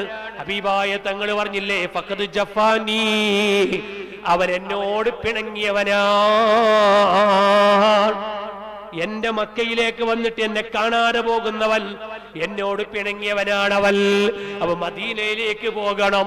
ഹജ്ജും കഴിഞ്ഞ് പിന്നെ പോകുന്നത് മദീനയിലേക്കാണ്. അവിടെ കടക്കുന്നത് മുഹമ്മദുർ റസൂലുള്ളാഹ്. സുബ്ഹാനല്ലാഹ്. മദീനയിലേക്കുള്ള യാത്ര എന്ന് പറയുമ്പോ തന്നെ ഈമാനുള്ളവന്റെ മനസ്സിൽ എന്തോ ഒരു സന്തോഷം കടന്നു വരികയാണ്. അത് അനുഭവിച്ച് മാത്രമേ പറയാൻ കഴിയൂ. പറഞ്ഞെനിക്കത് മനസ്സിലാക്കി തരാൻ കഴിയുന്നില്ല. അല്ലാഹ് ഞങ്ങൾക്ക് എല്ലാവർക്കും അനുഭവിക്കാനുള്ള തൗഫീഖ് നൽകണം റഹ്മാനേ. മക്കയിൽ നിന്ന് മദീനയിലേക്ക് യാത്ര പോകുമ്പോ മദീനയിലെ ആ റോഡുകൾ ഇങ്ങനെ കാണുന്ന സമയത്ത്, മദീനയിലെ ഈത്തപ്പനങ്ങളെ കാണുന്ന സമയത്ത്, മദീനയിലെ മറ്റു കാര്യങ്ങളൊക്കെ കാണുന്ന സമയത്ത് ഹബീബായ തങ്ങള് മനസ്സിലേക്ക് ഇങ്ങനെ ഓടി ഓടി ഓടി ഓടി വരികയാ. അരാ പോയി മദീനയിലേക്ക് അങ്ങ് എത്തുന്ന സമയത്ത് അല്ലാഹ് കിലോമീറ്റർ അപ്പുറത്തിൽ നിന്ന് തന്നെ കാണുന്നു ഹബീബ് തങ്ങളെ. ഖുബ്ബത്തുൽ ഖളറാ, പച്ചക്കുബ. മുഅ്മിനീങ്ങളെ, അത് കാണുമ്പോ കൽബ് പൊട്ടുകയാണ്. ഹബീബായ തങ്ങളെ പച്ചക്കുബ കാണുന്ന സമയത്ത് അതാ മനുഷ്യന്റെ കൽബങ്ങ് പൊട്ടുകയാണ്. പിന്നെ ആ കുബ്ബയിലേക്ക് അങ്ങ് നോക്കി നോക്കി നോക്കി നോക്കി മദീനയിലേക്ക് അങ്ങ് ചൊല്ലുകയാണ്. വണ്ടി ഇറങ്ങിയിട്ട് അതാ റൂമിൽ കയറി അവിടെ കെട്ടുകളൊക്കെ വെച്ചിട്ട് നേരെ പോകുന്നത് ഹബീബായ തങ്ങളെ മുമ്പിലേക്കാണ്. അറമ്പള്ളിയുടെ മുറ്റത്തേക്ക് അങ്ങ് കയറുന്ന താമസം സുബ്ഹാന റബ്ബി. ആ പള്ളിയുടെ മുറ്റത്തേക്ക് അങ്ങ് കയറിയിട്ട് അതാ ഇങ്ങനെ നടക്കുമ്പോ ചുറ്റുഭാഗത്തൊന്നും കാണുന്നു ഹബീബായ തങ്ങളെ പച്ചക്കുബ. കാല് വറക്കുകയാണ്, കൈ വറക്കുകയാണ്, എന്ത് ചെയ്യണമെന്നറിയുന്നില്ല. ഹബീബായ തങ്ങളെ കുബ്ബ കാണുകയാണ്. റബ്ബേ, ഞങ്ങൾക്ക് നീ ജീവിതത്തിൽ പലതവണ നീ അവസരം നൽകണം റഹ്മാനേ. തങ്ങൾ ഇതിലേക്ക് വരികയാണ്. അല്ലാഹ് നീ ആഫിയത്ത് കൂട്ടിക്കൊടുക്കണം റഹ്മാനെ, നീ സന്തോഷം നൽകണേ റഹ്മാനെ, റാഹത്ത് നൽകണം റഹ്മാനെ. ഈ സ്ഥാപനത്തിന് നേതൃത്വം കൊടുക്കാനുള്ള എല്ലാ നിലക്കുള്ള ഹിമ്മത്ത് നീ ഏറ്റിക്കൊടുക്കണം റഹ്മാനെ. മുമ്പോട്ടിരുന്നവൻ മുമ്പോട്ട് മുമ്പോട്ട് വാ, മുമ്പോട്ട് മുമ്പോട്ട് മുമ്പോട്ട് മുമ്പോട്ട് വാ, മുമ്പ് കയറിയിരിക്കുക, മുമ്പ് കയറിയിരിക്കുക, എല്ലാവരും മുമ്പോട്ട് വരാം. എന്റെ പ്രസംഗം നിർത്തുകയാണ്, എല്ലാവരും ഇരിക്കുക. പ്രിയപ്പെട്ട സഹോദരങ്ങളെ, അപ്പോ ഞാൻ പറഞ്ഞു വന്ന വിഷയം ഹജ്ജ്. ശ്രദ്ധിക്കണം, ഹജ്ജും കഴിഞ്ഞ് മദീനയിലേക്കൊന്ന് പോകണം, ഹബീബായ തങ്ങളെ ഹദ്റത്തിലേക്കൊന്ന് ചെല്ലണം, ഹബീബായ തങ്ങളെ പച്ചക്കുബ്ബ കാണണം. അല്ലാഹു നമുക്കതിന് തൗഫീഖ് ചെയ്യട്ടെ. ഞാൻ എന്റെ പ്രസംഗം നിർത്തുകയാണ് മുഅ്മിനീങ്ങളെ. ഇതുവരെയും പറഞ്ഞത് ഇസ്ലാമിന്റെ 5ാമത്തെ കാര്യമാകുന്ന ഹജ്ജ് ശ്രദ്ധിക്കാൻ വേണ്ടി ഓർമ്മപ്പെടുത്തിയതാണ്. അതാ റസൂലുള്ളാഹിന്റെ ചാരത്ത് ചെന്ന് മദീനയിലേക്ക് ചെന്നിട്ട് ആ റൗളന്റെ മുമ്പിലേക്കൊന്ന് എത്തി. അസ്സലാമു അലൈക യാ റസൂലല്ലാഹ്.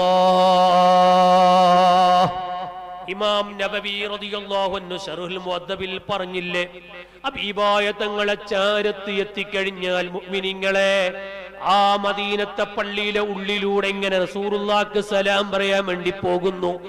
വളരെ വിനയത്തോടെ, തവാളുവോടെ, ഭയഭക്തിയോടെ, സ്പീഡോടെ നടക്കാതെ, തുള്ളിച്ചാടാതെ, വളരെ മെല്ലെ മെല്ലെ മെല്ലെ മെല്ലെ ഹബീബായ തങ്ങളെ ചാരത്ത് ചെന്നിട്ട് അതാ റൗള കാണുന്നു, റൗള കാണുന്നു. കണ്ണ് റൗളയിലേക്ക് പതിഞ്ഞുപോയി. മെല്ലെ റൗളന്റെ അടുത്തേക്ക് എത്തി. അടുത്തെത്തിയപ്പോ സുബ്ഹാനല്ലാഹ്, നിന്റെ അല്ലാത്ത ആഗ്രഹം കൊണ്ട് നീ ഉറക്കെ അവിടെ ശബ്ദമുയർത്താൻ പാടില്ല. മെല്ലെ 2 കൈയും ഇങ്ങനെ താഴ്ത്തിയിട്ടിട്ട്, തല ഇങ്ങനെ താഴ്ത്തിയിട്ടിട്ട് റസൂലുള്ളാഹിക്ക് സലാം പറയുന്ന സ്ഥലമുണ്ട് അവിടെ. ആ സ്ഥലത്തിന്റെ മുമ്പിൽ ഇങ്ങനെ നിന്നിട്ട് അസ്സലാത്തു വസ്സലാമു അലൈക യാ റസൂലല്ലാഹ്. ഹബീബായ തങ്ങൾക്ക് മെല്ലെ സലാം പറയണം. വളരെ വിനയത്തോടെ, തവാളുവോടെ, ഭയഭക്തിയോടെ സലാം പറയണം. അവിടെ ശബ്ദമുയർത്താൻ പാടില്ല.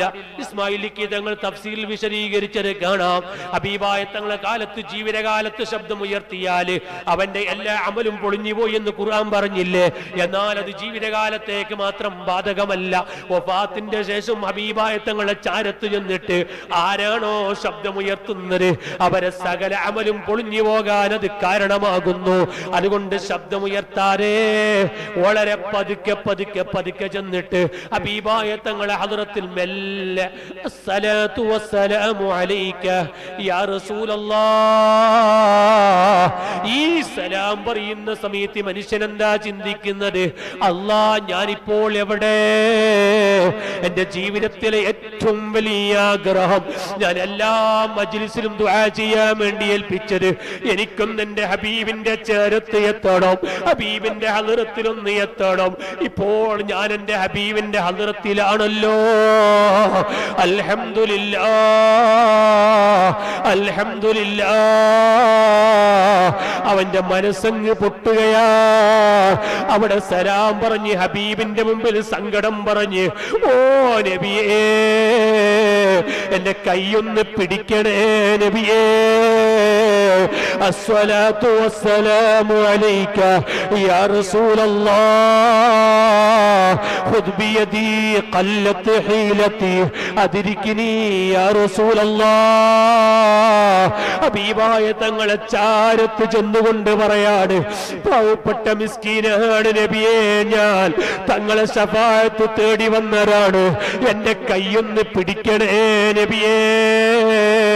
ഹബീബായ തങ്ങളുടെ മുമ്പിൽ സങ്കടം പറഞ്ഞാല്, അവിടുന്ന് എന്ത് വേവലാതി പറഞ്ഞാലോ, ഹബീബായ തങ്ങളോട് എന്ത് ചോദിച്ചാലോ, അമ്മസ്സഇല ഫലാ തൽഹറു, ഓ നബിയെ, തങ്ങളോട് ആരെന്ത് വന്ന് ചോദിച്ചാലോ ആട്ടിയോടിക്കല്ല നബിയേ. പരിശുദ്ധ ഖുർആന്റെ താക്കീതാണ്. ഹബീബായ തങ്ങൾ ആട്ടിയോടിക്കാതെ നമ്മളെ സ്വീകരിക്കുകയാണ്. മുഅ്മിനീങ്ങളെ, സിയാറത്തിന് പോകണം, ഹബീബായ തങ്ങളെ ചാരത്തൊന്ന് ചെല്ലണം. കുറെ സമ്പത്തുണ്ടാക്കി, വലിയ കൊട്ടാരം കെട്ടി, കല്യാണം അടിപൊളിയാക്കി, ദുനിയാവിന്റെ സുഖങ്ങളൊക്കെ സുഖിച്ച് മരിക്കുന്നതിന് മുമ്പ് ഹബീബായ തങ്ങളെ ഹദ്റത്തിലേക്കൊന്ന് ചെല്ലാൻ കഴിയാതെ മരിച്ചുപോയാൽ നമ്മളെ പോലത്തെ ഭാഗ്യം കെട്ടവര് ലോകത്ത് വേറെ ആരാണ്? അല്ലാഹു നമ്മളെ കാക്കട്ടെ, അല്ലാഹു നമ്മളെ കാക്കട്ടെ. ഹബീബായ തങ്ങളെ ഹദ്റത്തിലെത്താനുള്ള നീ ഞങ്ങൾക്ക് തൗഫീഖ് ചെയ്യണം റഹ്മാനേ. മുത്തുനബിന്റെ ഹദ്റത്തിലെത്തിച്ചിട്ടല്ലാതെ ഞങ്ങൾ ആരെയും നീ മരിപ്പിക്കല്ല അല്ലാഹ്. എപ്പോഴും ഈ പറഞ്ഞത് മനസ്സിലുണ്ടാകണമെന്ന് ഓർമ്മപ്പെടുത്തി ഈ താജുൽ ഉലമ ഈ സ്ഥാപനം ഉപ്പാപ്പന്റെ പേരിൽ നിർമ്മിക്കപ്പെട്ട ഈ സ്ഥാപനം അൽഹംദുലില്ലാഹ് അൽഹംദുലില്ലാഹ് ഇത് താജുൽ ഉലമയുടെ കറാമത്താണ്. അരേ തങ്ങളെ പ്രവർത്തനമാണ്, പേരക്കുട്ടിയുടെ പ്രവർത്തനമാണ്, ഉപ്പാപ്പന്റെ കറാമത്താണ്. മുഅ്മിനീങ്ങളെ നിങ്ങളൊക്കെ സഹായിക്കണം. 10-40 മുത്തഅല്ലിമീങ്ങൾ പഠിക്കുകയാണ്. നിങ്ങൾ ഈ സ്ഥാപനത്തിനെ സഹായിക്കണം, സ്ഥാപനത്തിന്റെ സഹകാരികളാകണം, സ്ഥാപനത്തിന് വേണ്ടി പ്രവർത്തിക്കുന്നവരാകണം. ഓൺലൈനിലൂടെ കേൾക്കുന്ന വാല് കേൾക്കുന്ന KCF-ന്റെ പ്രവർത്തകരോട് പറയട്ടെ, സ്ഥാപനം ഏറ്റെടുത്തുകൊണ്ട് മുമ്പോട്ട് കൊണ്ടുപോകണം. അള്ളാഹു ഈ സ്ഥാപനത്തിന് വേണ്ടി സഹായിച്ചവര്, സഹകരിച്ചവര്, അധ്വാനിച്ചവര്, പ്രവർത്തിച്ചവര്, മുനിയാനും തങ്ങൾ സൗദിയിൽ പോയപ്പോ എത്ര പേരാണ് തങ്ങളെ പിന്നാലെ സ്ഥാപനത്തിന് വേണ്ടി നടന്നവര്, സഹായിച്ചവരെ മുഴുവനും നീ സഹായിക്കണം റഹ്മാനേ. ഈ വലിയ വിഷമം പിടിച്ച സമയത്ത്, പ്രവാസി ജീവിതം വല്ലാത്ത വിഷമം പിടിച്ച സമയത്ത് ഇത്തരം സ്ഥാപനങ്ങളൊക്കെ അവരെ സഹായിക്കുന്നത് ദുആ പ്രതീക്ഷിച്ചുകൊണ്ട് മാത്രമാണ്. മുത്തഅല്ലിമീങ്ങൾ ആമീൻ പറയണം. നിങ്ങൾ ആമീൻ പ്രതീക്ഷിച്ചുകൊണ്ടാണ് അവരൊക്കെ സഹായിക്കുന്നത്. സഹായിച്ചവരെ നീ സഹായിക്കണം റഹ്മാനേ, സഹായിച്ചവരെ നീ സഹായിക്കണം റഹ്മാനേ. അവരെ ബിസിനസ്സിൽ നീ ബർക്കത്ത് ചെയ്യണേ അല്ലാഹ്. എന്ത് തടസ്സങ്ങളുണ്ടോ നീ നീക്കണം റഹ്മാനേ. വലിയ ശമ്പളത്തിൽ വർധനവ് നൽകണം റഹ്മാനേ. തടിക്ക് നല്ല ആഫിയത്ത് നീ കൊടുക്കണം റഹ്മാനേ. ആരൊക്കെ സഹായിച്ചിട്ടുണ്ടോ ഒരാളും നീ വെറുതെയാക്കി മടക്കല്ല അല്ലാഹ്. അതുപോലെ ഞങ്ങൾക്കെല്ലാവർക്കും നിന്റെ ദീനിന് വേണ്ടി പ്രവർത്തിക്കാനുള്ള ആഫിയത്ത് ഏറ്റിത്തരണം റഹ്മാനേ. അഹ്ലുബൈത്തിന്റെ മുഹിബ്ബീങ്ങളിൽ ഞങ്ങളെ എല്ലാവരെയും നീ ഉൾപ്പെടുത്തണേ അല്ലാഹ്. അഹ്ലുബൈത്തിന്റെ മുഹിബ്ബീങ്ങളിൽ പെടുത്തണം റഹ്മാനേ. ശറഫുൽ ഉലമയുടെ രോഗം മാറ്റിക്കൊടുക്കണം റഹ്മാനേ. കുറെ കാലം അൽമദീനക്കും ഈ പ്രസ്ഥാനത്തിനും നേതൃത്വം നൽകാൻ തടിക്ക് ആഫിയത്ത് നൽകിയിട്ട് ദീർഘായുസ് നൽകണം റഹ്മാനേ. സൈനുൽ ഉലമയുടെ ഭാര്യ ഇന്ന് വഫാത്തായി. ആ ഉമ്മാന്റെ ഖബറിനെ വെളിച്ചമാക്കി കൊടുക്കണം അല്ലാഹ്. ഖബറിൽ സന്തോഷം കൊടുക്കണം റഹ്മാനേ. പലവരും നമ്മിൽ നിന്ന് ഈ അടുത്തായി വിട്ടുപിരിഞ്ഞു പോയി. അല്ലാഹ് മരണപ്പെട്ടു പോയ എല്ലാവർക്കും നീ മഗ്ഫിറത്ത് നൽകണം റഹ്മാനേ. ഖബറിൽ വലിയ സന്തോഷം കൊടുക്കണേ അല്ലാഹ്. താജുൽ ഉലമയുടെ ദറജ നീ വർദ്ധിപ്പിക്കണം റഹ്മാനേ. നൂറുൽ ഉലമയുടെ ദറജ നീ വർദ്ധിപ്പിക്കണേ അല്ലാഹ്. പൊസോട്ട് തങ്ങൾ ഉസ്താദിന്റെ ദറജ നീ വർദ്ധിപ്പിക്കണം റഹ്മാനേ. അതുപോലെ ഞങ്ങളെ എല്ലാ നേതാക്കന്മാരും വഫാത്തായി പോയവരുടെ ദറജ വർദ്ധിപ്പിക്കണം റഹ്മാനേ. മൗതാതെ ഹയാത്തുള്ളവര് ദീർഘായുസ് നൽകണം റഹ്മാനേ. ഞങ്ങളെ ആലിമീങ്ങൾക്ക് കുറെ ആയുസ് നീ ഇട്ട് കൊടുക്കണം റഹ്മാനേ. ആ ഉലമാഇന്റെ പിന്നാലെ സുന്നത്ത് ജമാഅത്തിന്റെ ഖാദിമീങ്ങളായി ജീവിച്ച് അവസാനം മരിക്കുന്ന സമയത്ത് കാമിലായ ഈമാനോടെ നല്ലൊരു സമയത്ത് നല്ലൊരു സ്ഥലത്ത് അക്കടപാടുകളൊക്കെ പൊരുത്തപ്പെടിച്ച് എല്ലാവരോടും യാത്ര പറഞ്ഞ് ഉറക്കെ കലിമ ചൊല്ലി പുഞ്ചിരിക്കുന്ന മുഖത്തോടെ ഉറുലീങ്ങളെ കണ്ട് ഹബീബായ തങ്ങളെ കണ്ട് മരിക്കാൻ ഞങ്ങൾക്ക് ഭാഗ്യം നൽകണം റഹ്മാനേ. ഞങ്ങളുടെ മാതാപിതാക്കൾ, ഉസ്താദുമാർ, ഞങ്ങളുടെ ഭാര്യ മക്കള്, കുടുംബക്കാര്, സ്നേഹിതന്മാര്, ശിഷ്യന്മാര്, ഞങ്ങളുമായി ബന്ധമുള്ള ആരൊക്കെയുണ്ടോ എല്ലാവർക്കും ഈ ഭാഗ്യം നൽകണം റഹ്മാനേ. ഹുസ്നുൽ ഖാത്തിമ തന്ന് സന്തോഷിപ്പിക്കണേ അല്ലാഹ്. അഹ്ലു ബൈത്തിന്റെ നേതൃത്വത്തിൽ നടക്കുന്ന ഈ ഒരു പരിപാടിയിൽ ഒരുമിച്ച് കൂടിയതിന് പകരം നാളെ അഹ്ലു ബൈത്തിന്റെ ശഫാഅത്തിലായി ഞങ്ങളെ നീ സ്വർഗ്ഗത്തിൽ ഒരുമിച്ച് കൂട്ടണം റഹ്മാനേ. റബ്ബനാ ളലംനാ അൻഫുസനാ وإن لم تغفر لنا وترحمنا لنكونن من الخاسرين ربنا آتنا في الدنيا حسنة وفي الآخرة